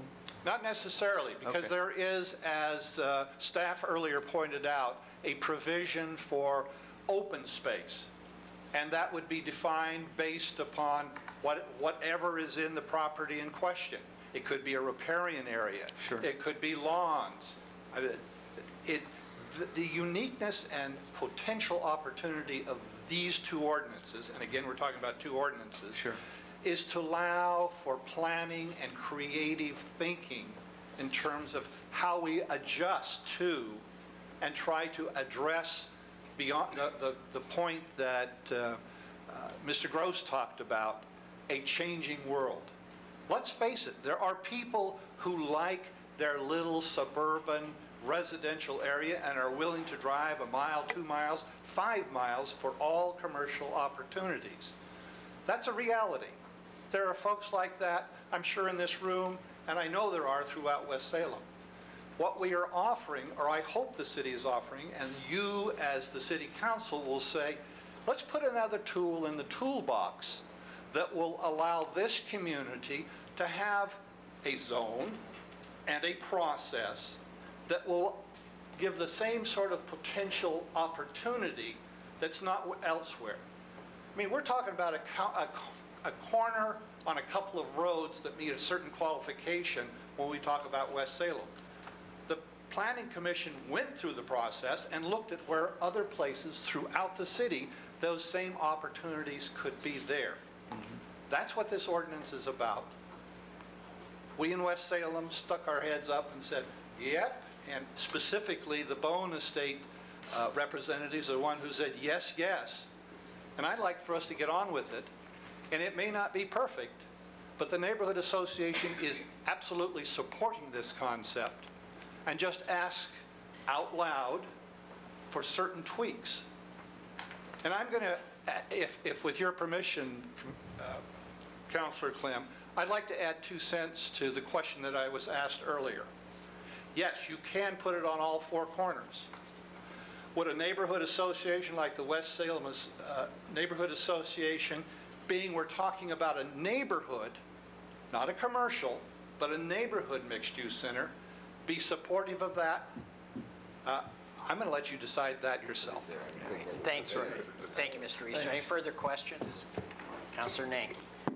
Thank you, Mr. Chair. One last question. If I recall, in the original plan, there was actually 2 of these designated, and they were both along Wallace Road. One up close and one down next to the store on... Yes. If we go back to '04, when the West Salem neighborhood plan was identified, that plan, if you would go look at it right now, would show one near the intersection of Brush College right, and Wallace Road. And the third one has a couple of churches on it right now. Right. That was the corner of Eola and Doakes Ferry. Okay. So things change over time, and thank you for raising that issue. Right, thanks. Thank you very much. Don Homuth. Thank you. I think I can't add anything important to small task. Okay. Well, thank you, Don. Ted Campbell.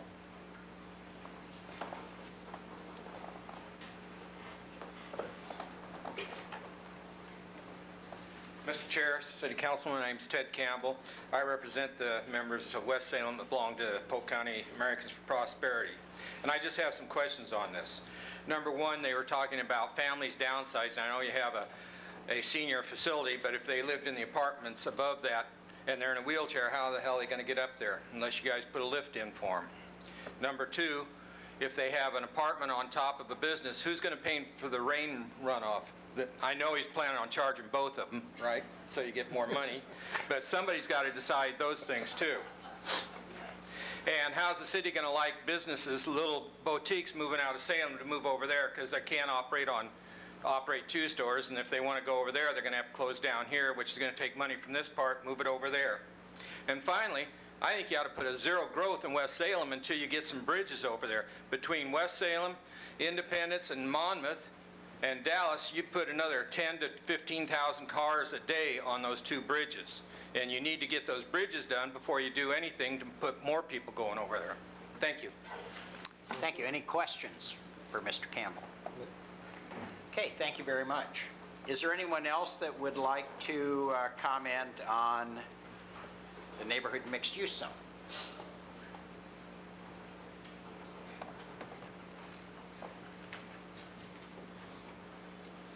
President Bennett, members of the City Council, I'm Dan Dorn. I reside my P.O. Box is 3577, Salem, Oregon.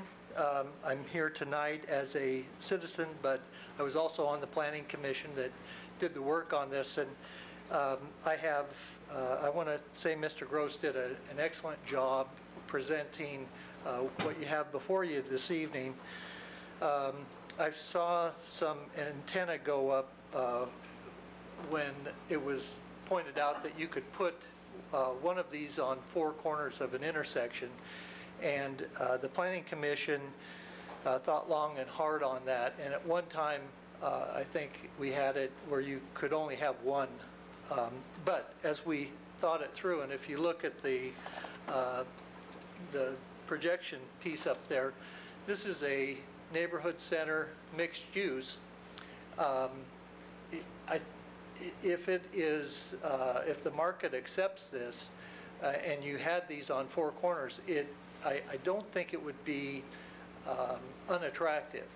I heard a comment tonight about a strip mall, where perhaps a strip mall look, where you had 2 of these fairly close together. Again, I think to meet these requirements, you'd be hard-pressed to make it look like a strip mall, and that certainly wasn't the intent of the Planning Commission when we thought this thing through. And I will reiterate, we started the process on, I think, July of 2008, and we finished it in July of 2010. So we have had this out in front of the public for 2 years. We had a website, we've had brochures and flyers, and we have done everything that we possibly could do to get the public involved in this, and we really have had very few negative comments. And I do like and appreciate the concerns that citizens have, and some were brought up today. Speaking of one was the time of operation, and all those things are negotiable. But tonight, before you is the charge of, are you going to accept this zone and create a new tool for Salem's toolbox for development in the future? And I hope you support it. Thank you very much. Councilor Nanki. Thank you, Mr. Chair, and thank you, former head of the Planning Commission. Question came up in several of the emails and what have you as far as just the lack of participation from the public.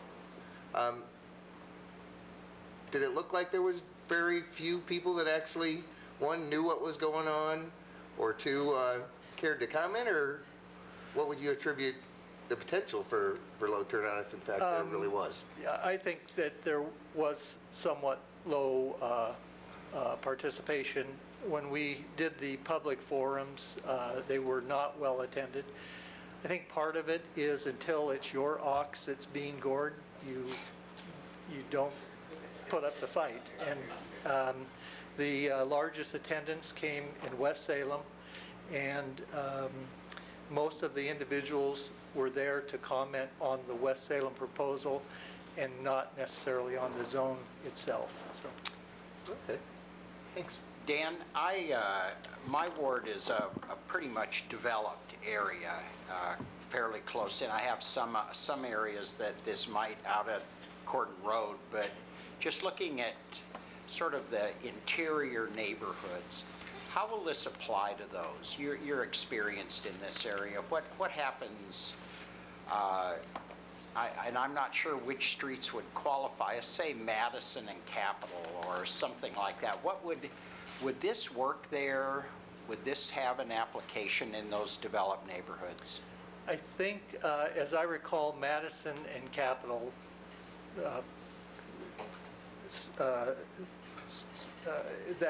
that particular location, I don't think it would work. Okay. Because I don't think you have the land.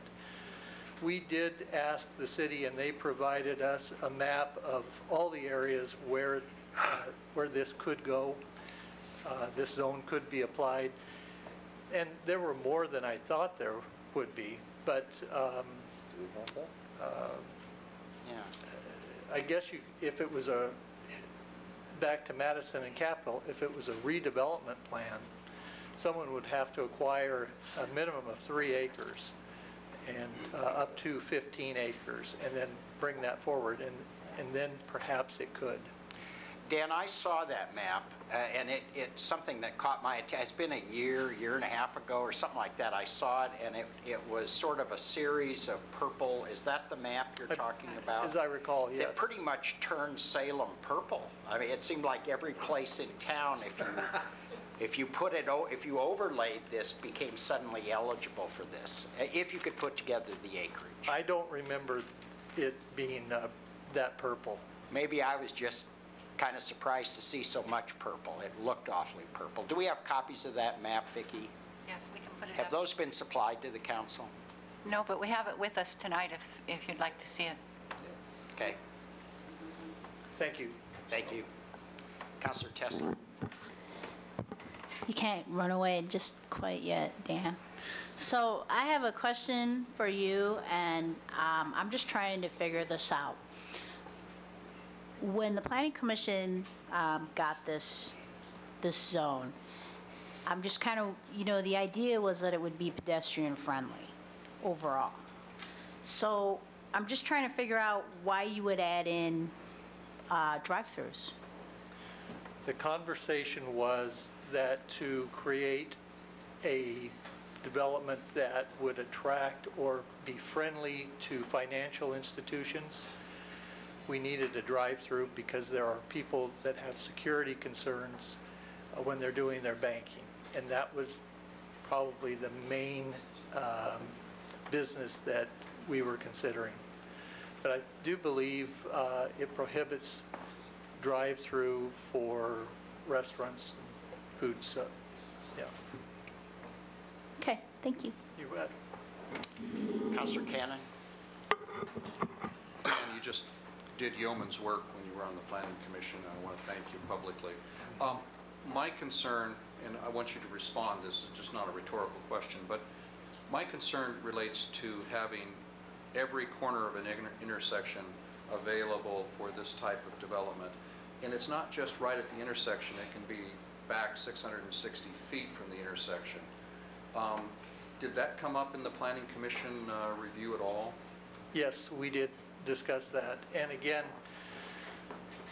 when you take a look at this and start to really digest it, I think my vision anyway is that it isn't going to be a real dense commercial development.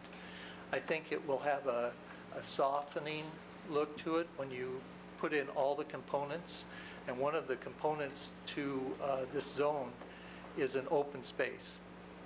So that was our consideration and our thought. The other thing you might consider is city staff went all over West Salem asking the property owners if they would like to participate in an experiment or a zone like this, and they only found one individual willing to take that chance. It's understood that if this is successful and the market sees potential, then there'll be greater potential for more developments like this. Right now, that doesn't exist. Thank you. Any further questions? Thank you, Dan. Thank you. Anyone else want to address council on this issue? All righty. Councilors, any questions for staff? Mr. Chair. Councilor Tesler?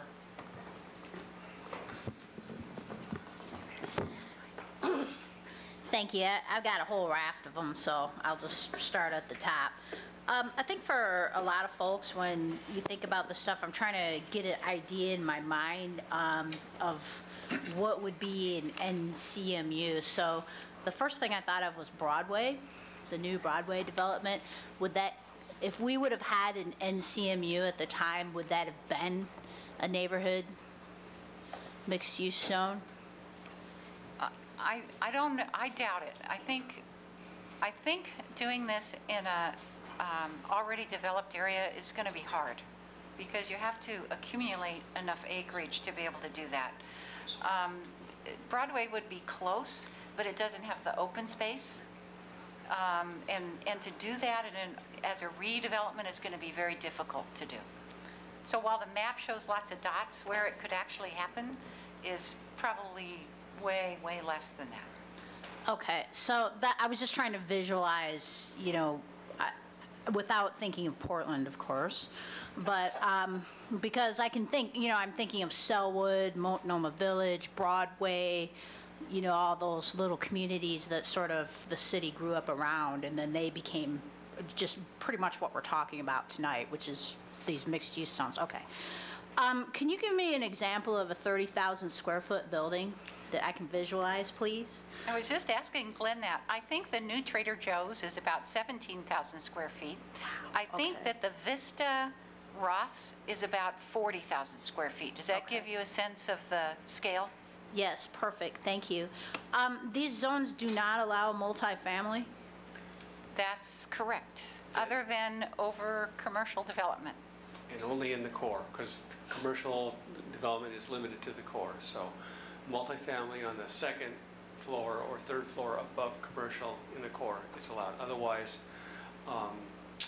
row houses, cottages, Duplexes.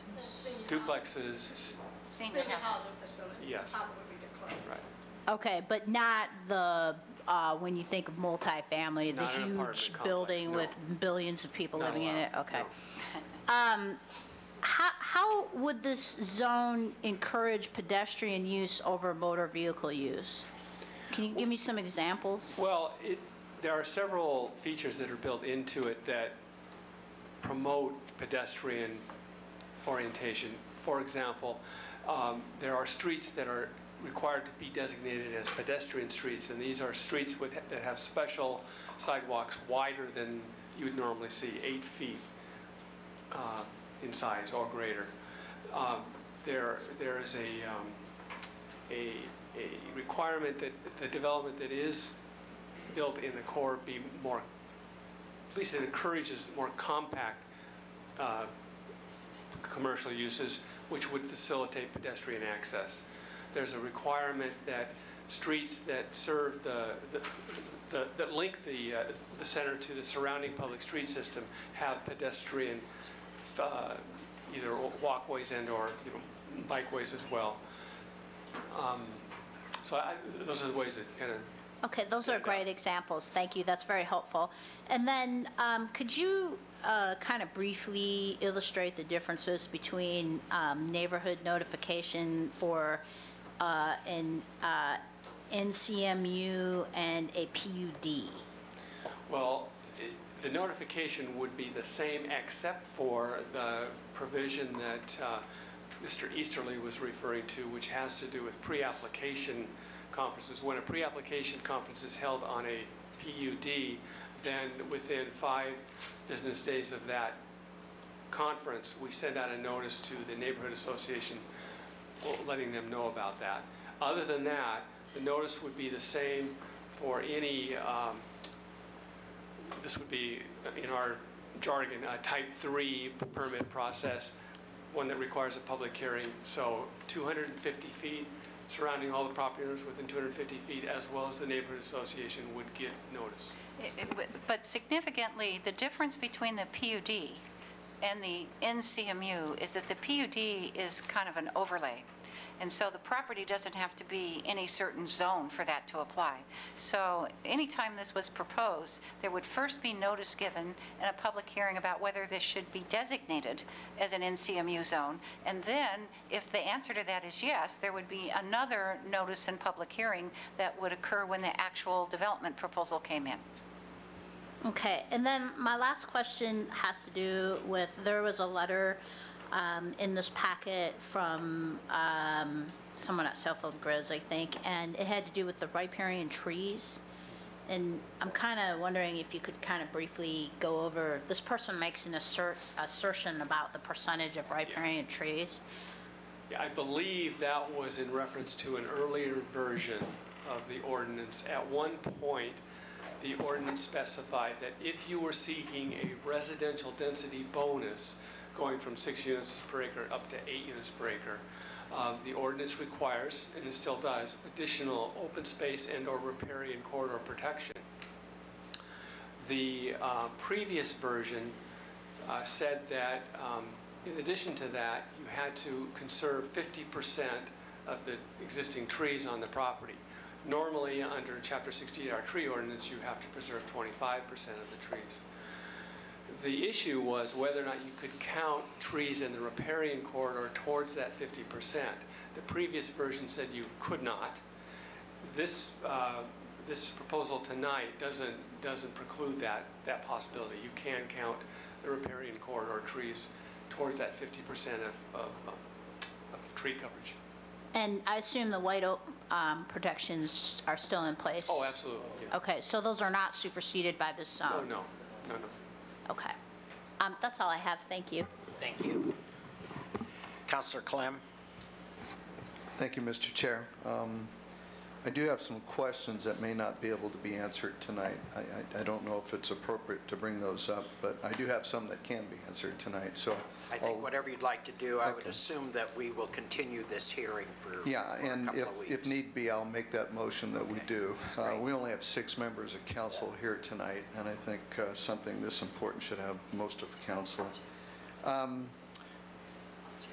Ms. Woods or Glenn, and Kim, good work. Counting the sidewalks and usable open space. What's the problem in doing that, and did Planning Commission deliberate that? That was a recommendation to allow sidewalks to be counted as usable open space. Yeah, I don't, I may be just getting old myself, but I don't recall that being a major discussion point during the Planning Commission hearing process. I don't either. What would that ordinance look like? That's the question for as we continue the public hearing. Well, right now, open space is, the reference to it, it includes, landscaped areas, common areas, natural areas, and so forth. What we would do is specify, if the council was interested in doing that pedestrian walkways be included as part of that. Okay, and we're trying to create a pedestrian, more friendlier than car-friendly environment. So I want to, think about, well, how do we provide an incentive to create more walking in and around the area as well as to and from? I wonder what that ordinance change would look like. The PUD-like process is provided in SRC 121-151. Vicki, I totally get that a public hearing has to happen first, and then the pre-application conference follows after that, after the zone is changed. I understand you don't need to mimic the PUD notification process because PUDs are an overlay. What is wrong, though, with putting a PUD pre-application notification process in this? Nothing, no problem with that. Got it. And I'd be looking for ordinance language to do that exactly. I want to make sure that in terms of drive-up windows, I want to be absolutely clear. Planning Commission and staff recommend that that be allowed for banking and pharmacy purposes, right? Well, actually, the current version of the ordinance prohibits drive-through facilities only for eating and drinking establishments. Any other drive-through facility would be allowed under the current proposal. So banks, yes. Pharmacy, yes. Or if there's some other drive-through facility that I can't think of offhand, that would also be allowed. Oh, like the book bin for the Salem Library? You drop off your book? Drive-through weddings, divorces. Dry cleaners. Dry cleaners could be one. One clarification to that, because of the way that this ordinance works, and I think the first speaker referenced the guidelines. This is a complicated ordinance, and you're getting, the top little bit of it here. But the provision that drive-throughs are not allowed for eating and drinking facilities is a guideline. And a guideline is a standard that has to be met, it's required to be met, unless an applicant can prove to the Planning Commission that it meets the intent of the zone and there's an alternative standard that could be applied. And in order to achieve that, the applicant would need to convince the Planning Commission during the master plan approval process, which of course is a public hearing process, so the public could weigh in as well. The applicant would have to prove to the Planning Commission that several criteria contained in the ordinance can be met, and in fact would be enhanced by the alternative standard. What if we wanted to just make that absolute, not a guideline? Then you'd make it a non-variable standard. Sure. Or we put it in the use provision. Put it in the use section and just say it's I'd be prohibited. interested in what that ordinance language looks like too. Okay. Just hint, hint, hint.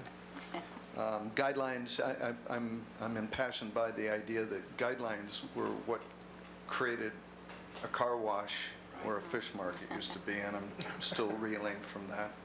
I got the fish market. I got the fish market. What would that map look like if the prohibition of nearby NCMUs was a quarter of a mile, not an eighth of a mile or half a mile, but a quarter of a mile? Thank you for asking that question. I did want to clarify the eighth of a mile issue. The eighth of a mile standard, actually in the current proposal, the eighth of the mile standard that's the maximum distance one of these centers can be from the intersection. There is no spacing requirement right now for these centers. So at one time, there was a draft that had a spacing requirement. I don't recall, I think it might have been a quarter of a mile apart.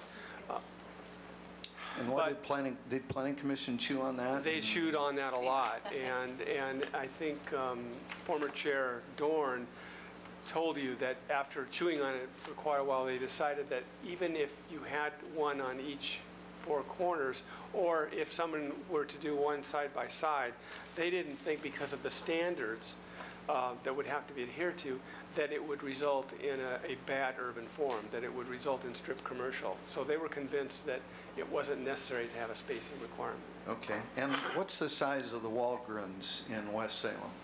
It's not 30,000 square feet, but what size is it? We can find out for you. Yeah. Can staff come Yeah. back? And yes, when it's appropriate, I would make a motion that we extend the public hearing for written comments and responses back to staff until August 8th. Okay. And would you, when you make that motion, continue it to the second meeting in August? Okay. I had a couple questions I wanted to ask. Could you give me an example of a 30,000 square foot building? I'm just, which one just can pick one. I can give you the in-betweens. Okay. So Trader Joe's, 17,000 square feet. I haven't been there yet. I'm probably the only person in Salem. Roth's Vista Well, Clem hasn't gone. is about 40,000 square feet. Which? Roth's Vista. Liberty and Commercial. So that's the one at Liberty and Commercial, the closest one here to downtown, That's 40,000. about 40,000. Okay. And that is the maximum building size, did I understand The that? maximum is 30,000 here. Right, 30,000, right. That's the footprint. So you could have more square footage if you had more than one story. It's a So maximum a 3-story, you could have a 90,000 square foot. Yes. Yeah. Just simple. Correct. Proportionate. On the map with the purple, are those to scale? Those purple? No. Oh. No, they're not to scale, and they're also not representing sites that meet the size criteria. Okay. They're just sites that are within 1/8 of a mile of the kind of intersection that this center has to be located on. And just for illustrative purposes, if you had turned to us and said, could you please show us a map everywhere where the commercial retail zone could be applied, that whole thing would be purple. So most zones don't have any limitations on where they can be applied. Okay, great. That helps. That helps explain it. Now, just following Councilor Clem's questions, I'm not sure I tracked well. You can't have in one of these under this ordinance, you couldn't have a food outlet. Is that it? You can't have a food outlet? Oh, yeah. Drive-through food outlet? Correct. You can't have a drive-through facility for an eating and drinking establishment. But you could have a car wash under this, a drive-through car wash? I don't know. I'm not sure car wash is an allowed use. We'd have to check that. It's not? So Kim's telling me a car wash is not a permitted use. So you can't have a car wash, you can't have a food and drink establishment. What else can't you have? Well, you can have a restaurant, you can have a cafe. But you can't have a You can have a pub. You can't have a drive-through. No, I'm trying to figure out what you can't drive through on one of these. A place that sells food or drink. Or washes your car. Well, The only limitation on drive-throughs is for eating and drinking places. Any other drive-through is permitted along with the use if it's permitted. So if a bank is permitted and they want to have a drive-through, that's okay. If McDonald's is permitted, which it is, but they want to have a drive-through, not okay. Well, the thing I want to understand, Vicki, is sort of down the road, who are we going to hear from? I mean, we've been through this drive-through thing now with West Salem, out on Columbia, downtown for banks. What are we going to see in these mixed-use zones as conflict over drive-throughs? That's all I want to do is just kind of see where the not permitted or the possibly permitted are. Because you guys brought it up, you mentioned this came up, this drive-through issue, and every time I hear it, it's like a red flag now. well, the Planning Commission did talk about this extensively in their process. And there were some folks that thought, you know, if this is a pedestrian-oriented mixed-use center, there shouldn't be any drive-throughs because drive-throughs are associated with automobiles. And we're not talking about facilitating automobile traffic, we're talking about facilitating pedestrian and bikeways. But then some people said, well, some kind of drive-through facilities make some sense, particularly banks. Folks were concerned about banking insecurity, or a mother with several small children it's not convenient to take the kids into the bank. So we ought to recognize that and allow that to happen. And at the end of the day, the Planning Commission, after listening to all this, decided that the most onerous example of drive-through facilities were those associated principally with fast food establishments. And so they said, we'll prohibit drive-through facilities for those uses. There are other uses that are just prohibited, not because they have drive-throughs, not just because they're not appropriate for the center, but for the drive-through facility, they said, the Planning Commission decided we'll prohibit them for fast eating and drinking establishments. They were thinking fast food because those are the most onerous when it comes to conflict with pedestrian and autos. Just as a comment aside, I find this just really unfathomable. As I think about the logic of it, trying to follow it, these are supposedly pedestrian-friendly neighborhood shopping areas. And the issue of drive-throughs for anything just makes no sense to me at all with that kind of policy objective. I mean, either it is or it isn't. You see what I mean? It's a policy decision for you to make as a council. I think the original proposal didn't include drive-throughs. The Planning Commission struggled with that. They listened to the pros and cons, and they've given you a proposal that does include some drive-throughs. But it is a policy decision related to what is the intent of this zone that you'll need to make as part of this. And that will that be a drafted amendment we'll have available to us, or how will that work? If so directed, we would be happy to do that. Absolutely. You have it? We need to see what it would look like. There were two areas that the Planning Commission probably spent the most time on that I recall. One was the issue of drive-throughs, and the other one was the issue of how large should that footprint be, that maximum footprint be in the commercial core area. Originally, the proposal that was originally took out for public review had a smaller maximum size. I think it was 20,000 square feet. We heard that it should be 50,000 square feet from some folks. The Planning Commission, took a lot of input, discussed it extensively. We had someone that has developed a mixed-use center in town, Mr. Glenny, come to one of our work sessions, and he talked to the commission about what he thought made sense as far as a size. At the end of the day, the commission decided prohibit drive-throughs for fast food, and 30,000 square foot was the right maximum site size for the commercial. What was Mr. Glenny's maximum size, do you recall? I think he was saying somewhere around the 30,000 square feet was something that was appropriate and necessary for the market. Okay. That's what I recall. Okay. Great. Any other questions? Councilor Cannon? I have several. First of all, could this ordinance be applied to West Salem only? No. This ordinance, if you adopt it, could be applied anywhere it meets the criteria for a comp plan change and a zone change. You must understand my question. Okay. Could it be limited to West Salem? Oh, could it be? Yes. Okay. It would probably require a comp plan amendment to effectively do that. Well, regardless of what the process is, it is a possible alternative. Yes, absolutely. Thank you. Absolutely. Okay. Now, I'm very familiar with Bend, Northwest Crossing, Skyline Crossing. Those were in areas that had yet to be developed. Have we thought this through as to the developed subdivisions, such as the older subdivisions and then Ward 7, that someone would go in and acquire 3 acres of property and put a facility such as this in the middle of Laurel Springs, for example? Was that ever discussed in the Planning Commission process? I don't recall that being a major point of discussion. There was some discussion about would it be appropriate for this type of center to go into an established developed area.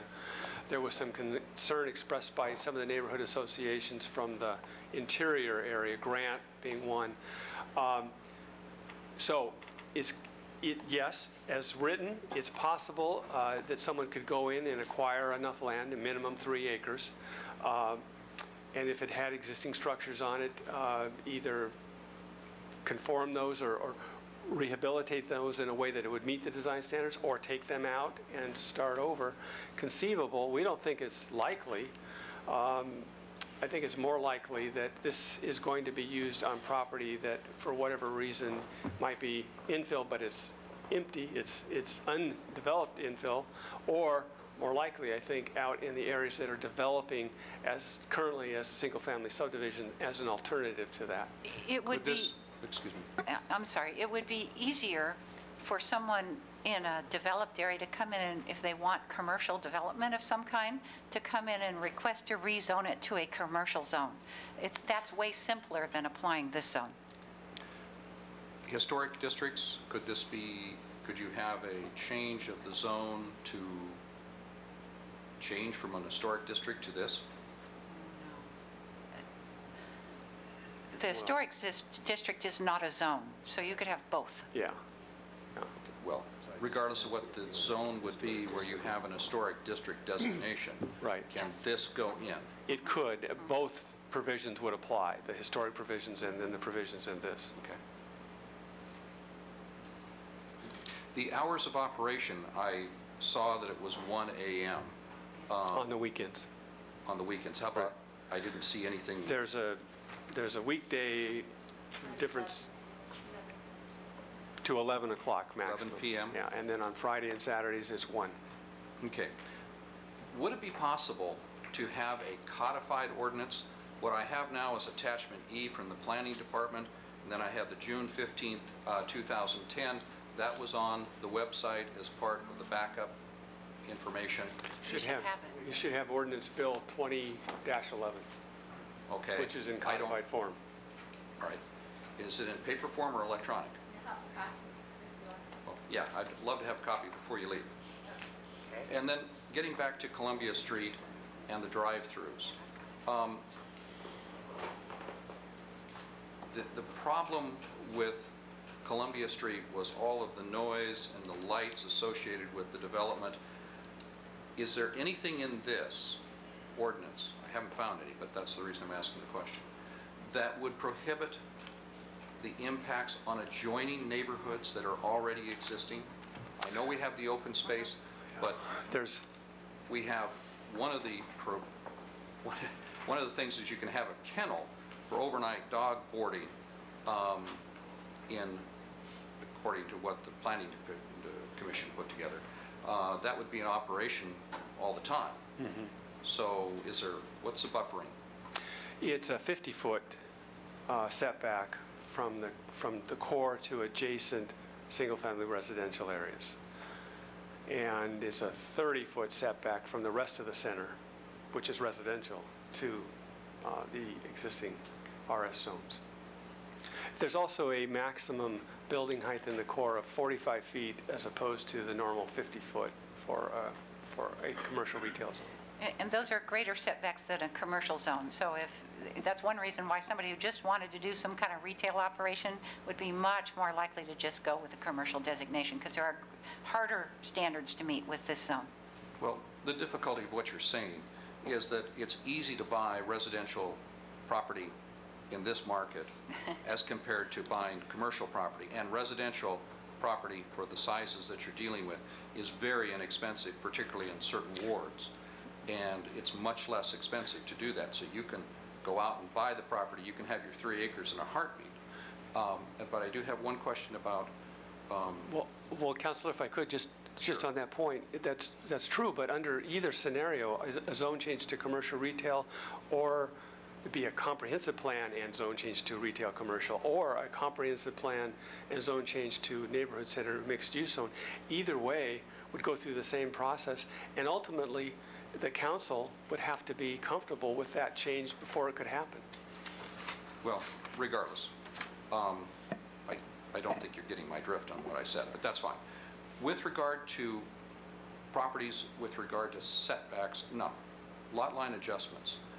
in the residential areas, can you have a lot line adjustment without going through a process just by designation, such as you can do for commercial property? You can get a property line adjustment.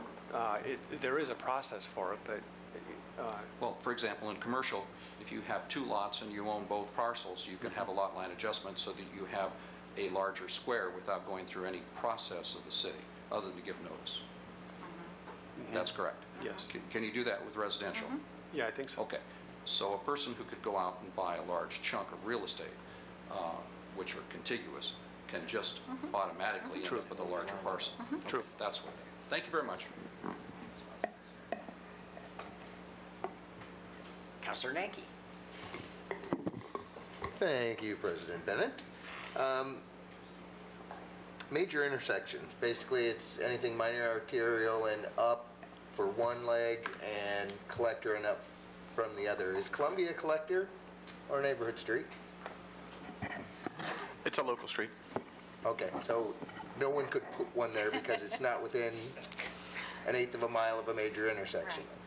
Right. Well, Yeah, I think that's true. okay, probably. Potentially. Yeah. With But that they in could mind- get that property zone commercial, as we know. Right. Right. Portland Road and Silverton Road? That's not a major intersection? Not within an eighth of a mile, is it? Yeah, the question would be, is Columbia Street within an eighth of a mile of that intersection? That was the hesitation, so. It's close. Yeah. But it just, because people were throwing. You don't it have out there, 3 it's like, acres can you there. actually even do that? Right, which is the other criteria is that's a fraction of an acre. Right. Yeah, unless you started buying houses. And hence my next question, can you give a couple of examples in and around a couple of these intersections, maybe they're commercial or maybe they're not, that lay out 3 acres and 15, so people can actually visualize how much of an intersection you would need on a corner to actually be able to put one of these? We can try to do that. I mean, even if it's just something that people can recognize as, say, the size of a park, that maybe hits that, because then they can kind of visualize all the edges of that. Park Creek Park is 3.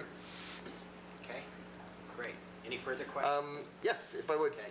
We talked about a neighborhood association not necessarily agreeing with all 4 corners of an intersection. If someone, what is the criteria that would allow a neighborhood association saying, no, I don't want it on all 4 corners and be successful? It would be whether or not they could convince you as their elected representatives to vote it down. Based on what criteria, or would we not be bound to criteria and findings? No, it is a You have- discretionary decision. Okay. The So I burden would is have on... to have no findings. Well, you have to have findings. The burden will be on the applicant to prove that the proposal meets the criteria and the standards contained in the ordinance. But that decision of whether to approve first the zone change and secondly the master plan is a discretionary decision of the Planning Commission that's reviewable, and therefore the council could render the final decision. You could deny a proposal if you didn't find that it met the criteria. Like any other What criteria would we not be able to find necessarily? Well, that would depend on the specifics of the proposal.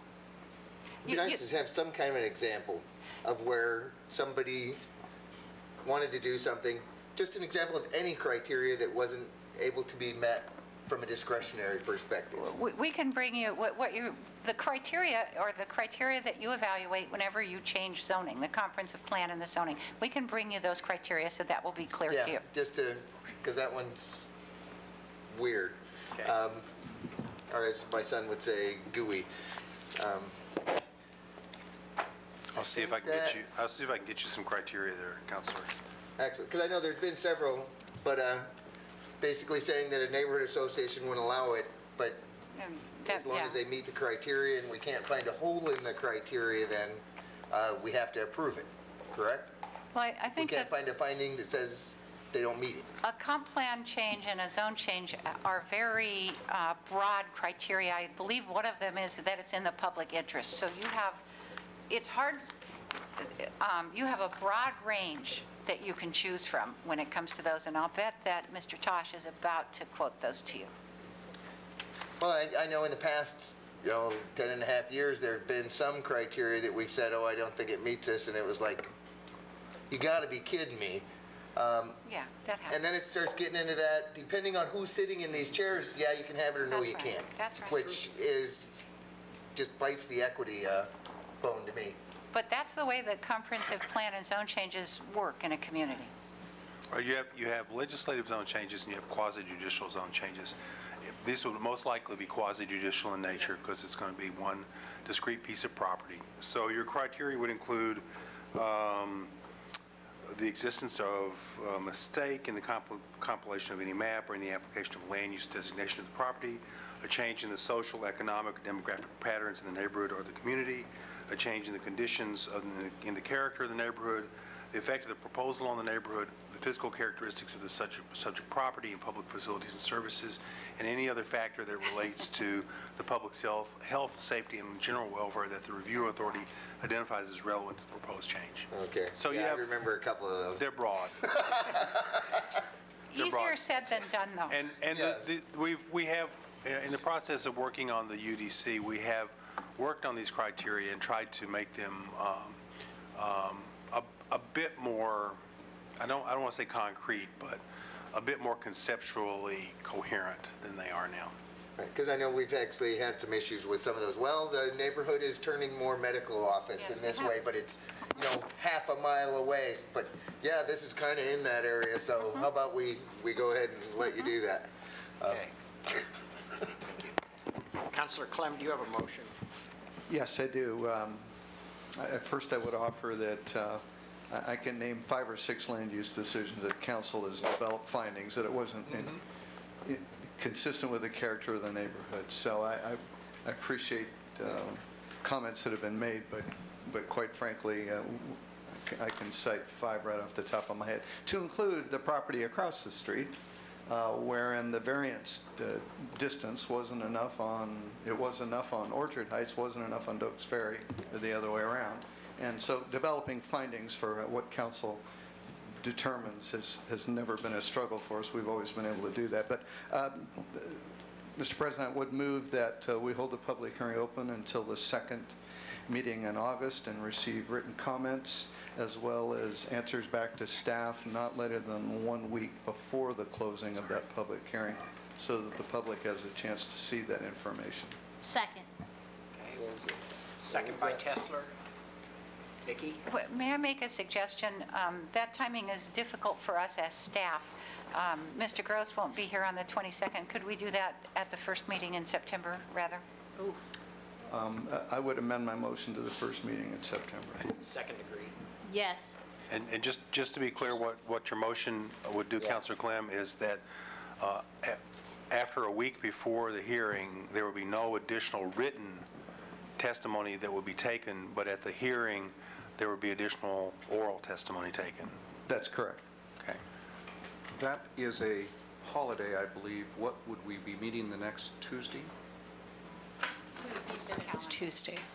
So we meet the second and fourth Mondays in September, just second night. I believe actually we meet the following day. So it would be, the first meeting would be the 12th of And that's September. not the holiday? Right. Yes, okay. No, it's not the holiday. Very good, thank you. Okay. Councilor Nanki. Yeah, there was a list of items that the West Salem Neighborhood Association had wanted to see modified in that.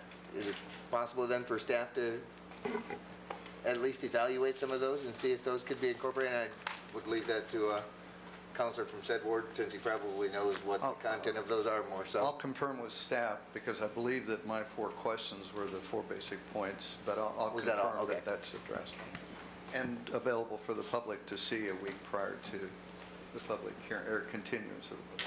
Any further comments or questions?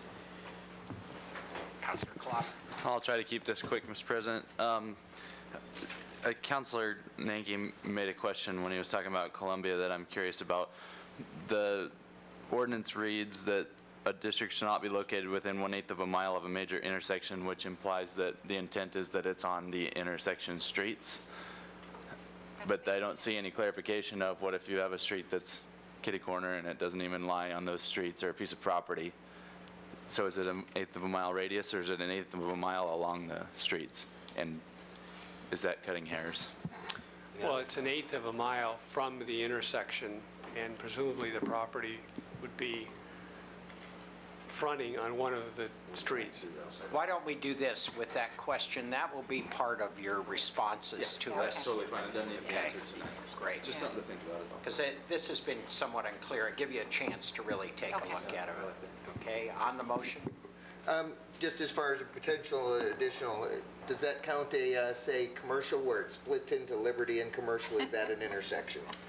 We can define what we mean by intersection. Yeah, we'll come back with that. Good.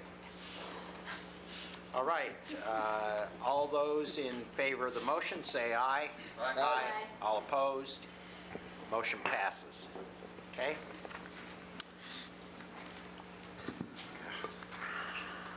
I will move to second readings. First readings. Is that where we are? There we are. First readings. 9B, though. 9B.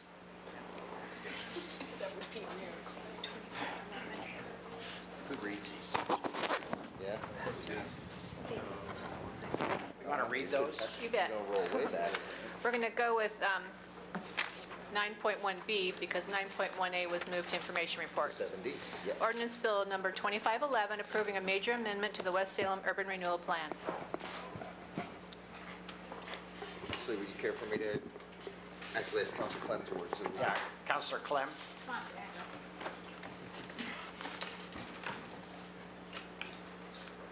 Move staff recommendation.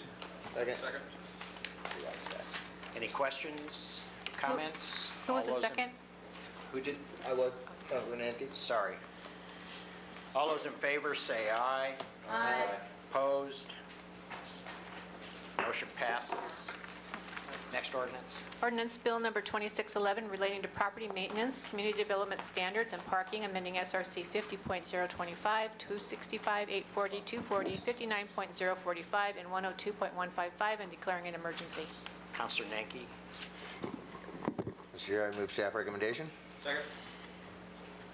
Been moved, seconded by Councilor Cannon, moved by Nanki. Any questions, comments? All those in favor say aye.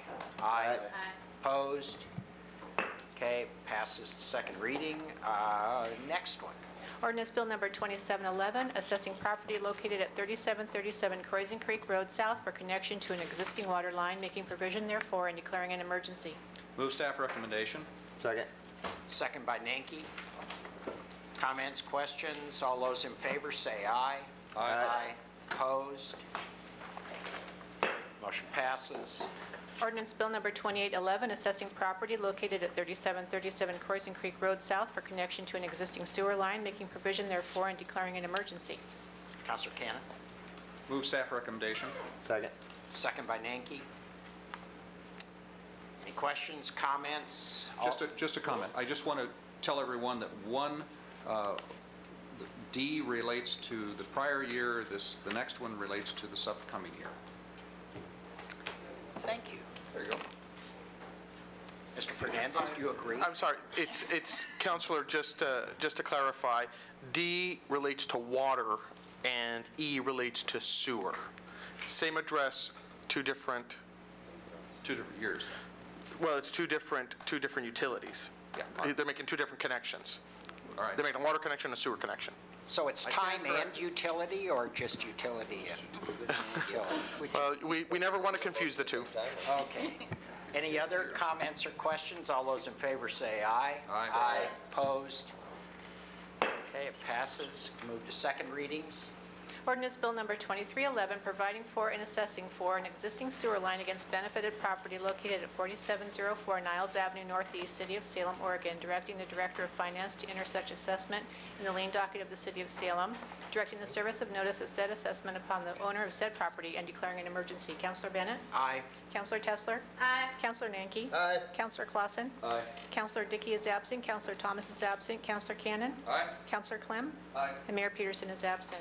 Ordinance Bill number 2411, providing for and assessing for an existing sewer line against benefited property located at 6078 Sunnyside Road Southeast, City of Salem, Oregon, directing the Director of Finance to enter such assessment in the lien docket of the City of Salem, directing the service of notice of said assessment upon the owner of said property, and declaring an emergency. Councilor Bennett?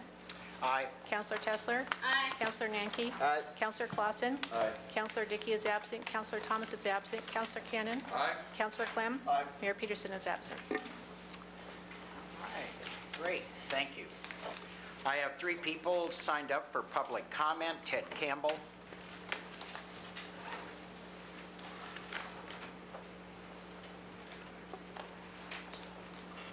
Once again, my name's Ted Campbell, and this time I'm representing the members of AFP in Marion and Polk County and the city limits. That's about 700 people. I promise one of these days I won't be complaining when I come here. But as a citizen of the United States of America and the state of Oregon, I'm outraged and insulted by the city of Salem's flying of the UN flag in front of the city hall. I realize the flag is in front of a peace memorial, but the UN does not relate to peace. The United Nations exists solely because there are conflicts in the world. These prime resources, that is their prime resource for money, is peacekeeping.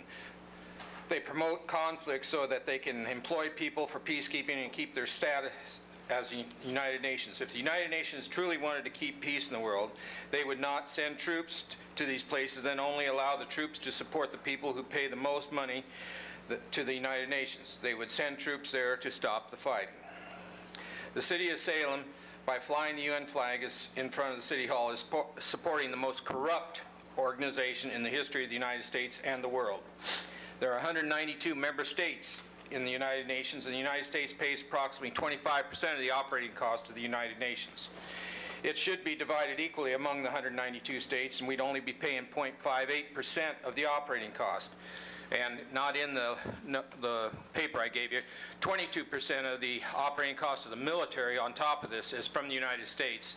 And when we send peacekeeping troops there, blue helmets from the United States, we still pay their wages, so that 22% is going to foreign countries. The original intent of the United Nations was good, but it has become a bucket that we throw money into, just like a lot of other organizations that we do. A one world organization is what they want to be. They want to rule the world. They want one money. Everything you've said here tonight about sustainability goes back to the United Nations, but they're going to talk about that in a minute. By flying the flag in front of City Hall, you insult all service personnel that have served in the armed forces of the United States to help keep peace in the world. The UN stands by and watches our people die while they get rich.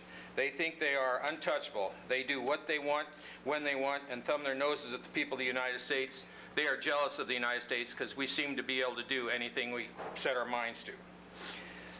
I am writing this as a military veteran and a concerned citizen. I also intend to forward this to the newspapers, and that's not a threat. Just people need to know what's going on. Thank you. Any questions for Mr. Campbell? Councilor Clem. Just staff. Linda, the council has come up with this a couple of times. There was a gentleman who wanted to have the Transcendental Meditation flag flown in Peace Plaza. Seemed to me that council created or gave the authority for what flags, what displays are allowed in Peace Plaza to some It's the Peace citizen Plaza Committee. Okay. Yeah. And they do, I was talking to Mr. Campbell earlier, they have decided which flags would be there, and those are the ones that have been flown there. But I can bring more information back to council so that everyone has that background information.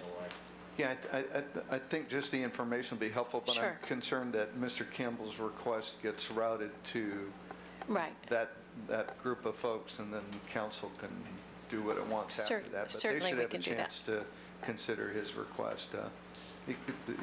The peacekeeping of 2011 is a whole lot different than when it was even 4 years ago when we first, I think, formed that committee. It may have even been longer ago than that. Yeah. So I think it's a good question for them to consider and for us to know what their decision was. Okay. Thank you.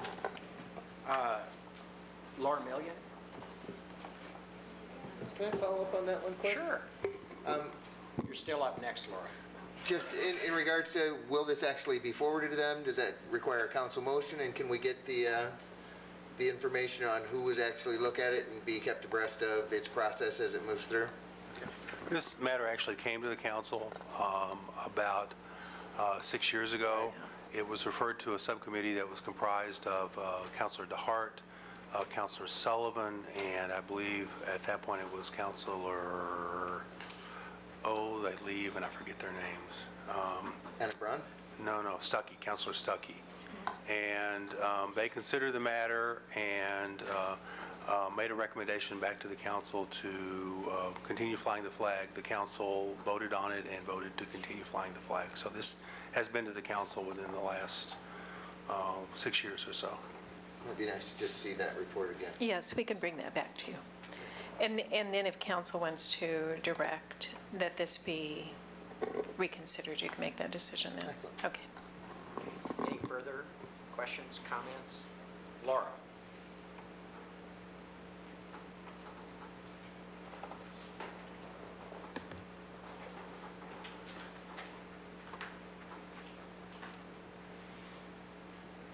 Thank you, Council. My name is Laura Million, and I live in Ward 2, Mrs. Tessler's ward. Miss Tessler's ward.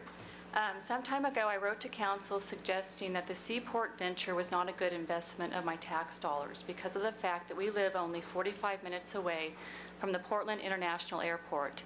I did not feel that there was a strong enough customer base to support this venture. My concerns became reality after only 3 months. With rent abatement dried up and our $10,000 gone, Seaport has announced their decision to close their doors. I understand that Seaport has gone on to greener pastures and closed a deal with the state to be an official carrier. It's curious that the Seaport owner is a former lobbyist, and Salem Airport Advisory Commission Chairman Tim Hay also works for the State of Oregon Department of Administrative Services in the Contracts Department. I wonder if there is any connection. And as I'm sure you're aware, the Statesman Journal has run several articles about this debacle, but what caught my eye were individuals commenting on those articles, raising some very serious concerns beyond just a failed venture. I did a little investigative digging and understand that a Chapter 13 FAA complaint was filed against the city for failure to ensure that individuals and businesses operating at the airport are properly licensed and carry the appropriate liability insurance, a violation of the city's own code. I further understand that the FAA is investigating allegations that former airport administrator Alan Alexander possibly lied in his response to the Chapter 13 FAA complaint filed about the licenses and insurance issues. The city has a legal and a fiduciary duty to be good stewards of the public's resources and funds. So I'm asking City Council to open up an investigation into the possible misuse of our tax dollars, as well as direct city staff to audit all license and insurance records for those operating at the airport. I'm also asking City to put the kibosh on the EIR report to extend the airport runway, because it would serve no purpose except unless the intent is to try to bring yet another airline into Salem. The citizens have spoken and the market has spoken twice now. It is time to stop. Thanks. Any questions, Laura? So thanks for coming down, by the way. You know, I'm just curious if you have been to an Airport Advisory Commission meeting and told them your feelings. Not yet. I just found out about this stuff last week. And I would highly suggest you attend one of their meetings and let them know how you feel. Maybe even just tell them exactly what you told us tonight. I think that would be refreshing for them to hear your perspective. You know, there's a lot of moving parts in this picture. I didn't have the privilege of reading that article in the paper. But I would encourage you to attend one of those meetings and share your opinion with them. Very well. So that would be my suggestion to you. Okay. Vicki, could you explain the status of the $10,000 that Seaport received? Vicki was in charge of this before we reorganized the city, so. Somebody. Wasn't the 10,000 I knew about. Not yours, huh? Okay. The airport is now in the Urban Development Department. We brought a staff report to council at the beginning of the time where we also had the licensing agreements to waive the landing fees, and at that time it also asked for approval to spend $10,000 of some funds that were budgeted for economic development. to do the marketing, start some initial marketing for Seaport Airlines, and that money was expended. It was approved by City Council and was expended. Is there any, do they have to pay it back? There's no requirement that they pay that back. We're in discussions with Seaport, though. On that issue? Yeah, because I was mistaken, and someone had I'd emailed them back saying that that 10,000, because they didn't stay here 6 months, they would be required to reimburse us of that. That was my I found out on my walk across the way from getting my mail to the work session that in fact was not the case. But there are still some funds, the landing fees that were waived that possibly we can try to get reimbursement for? Well, Council, I'm sure recalls that we waived those fees for a 6-month period. I'm sorry, I don't have that number right in the top of my head, but it's a fairly low number, a few $100s a month. I would just like to say at this point, I think that we're in negotiations with Seaport regarding those. Thank you. Any other? Councilor Clausen. I would be curious about the $10,000 issue.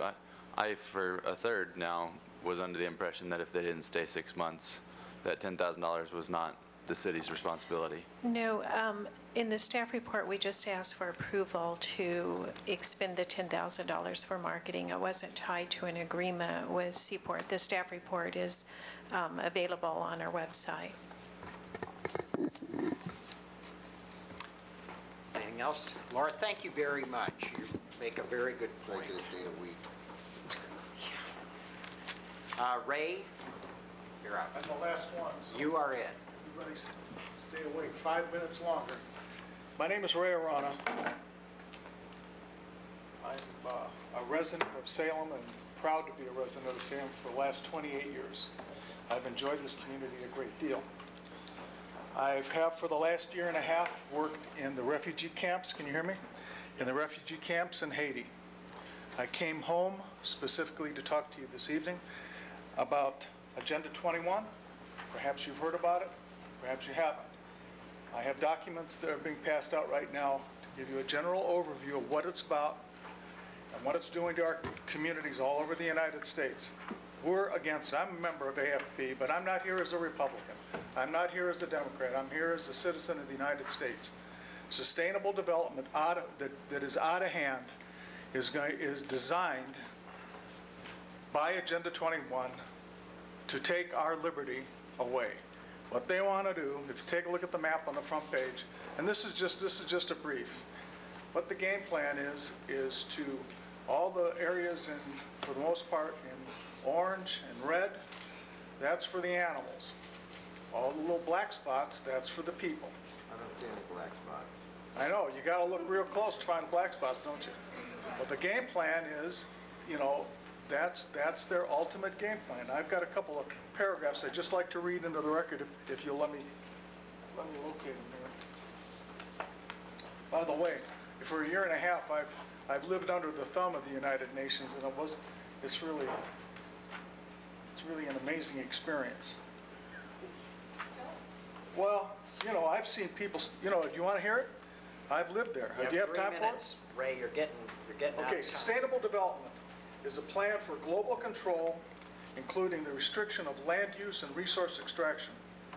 The land use element of sustainable development calls for the implementation of 2 action plans designed to abolish private property, the wetlands network, and smart growth. Upon final implementation of these plans, all human action is subject to control. It's all in Agenda 21. We're doing research right now.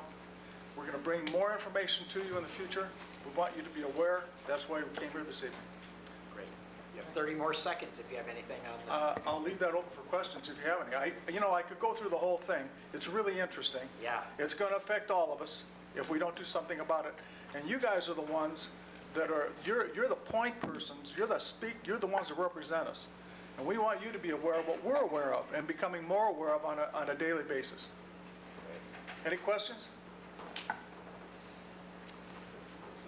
That do it? Yes, that's it. Thank you very much for coming down and talking to us about this. It's a very interesting topic. Okay? New business, have a mayor's item. Let's see. I move the city council establish an entertainment district committee to consider best practices, possible locations, and other options for possible entertainment district in Salem. Second. I believe you all have received a copy of the information supplied by the mayor in advance of this. It's mainly to put together a committee be comprised, she reports, of Laura Tesler, Cheryl Thomas, and Dan Clem to work on this issue. I'll vote for anything that doesn't have me on it. That's kind of how I. Okay. Any questions, comments? Have we got enough here to do this? I think we do. All those in favor say aye. Aye. Aye. Opposed? Motion passes. Item 11.2, I have a motion. I move that the mayor, on behalf of the city of Salem, be authorized by city council to send letters of support for grant applications for the biodiesel bus acquisition project and regional transit center development project being submitted by the Salem Area Mass Transit District. Again, you have received information on this, and this would allow the mayor to support this grant application. Any questions or concerns? Did anyone second this thing?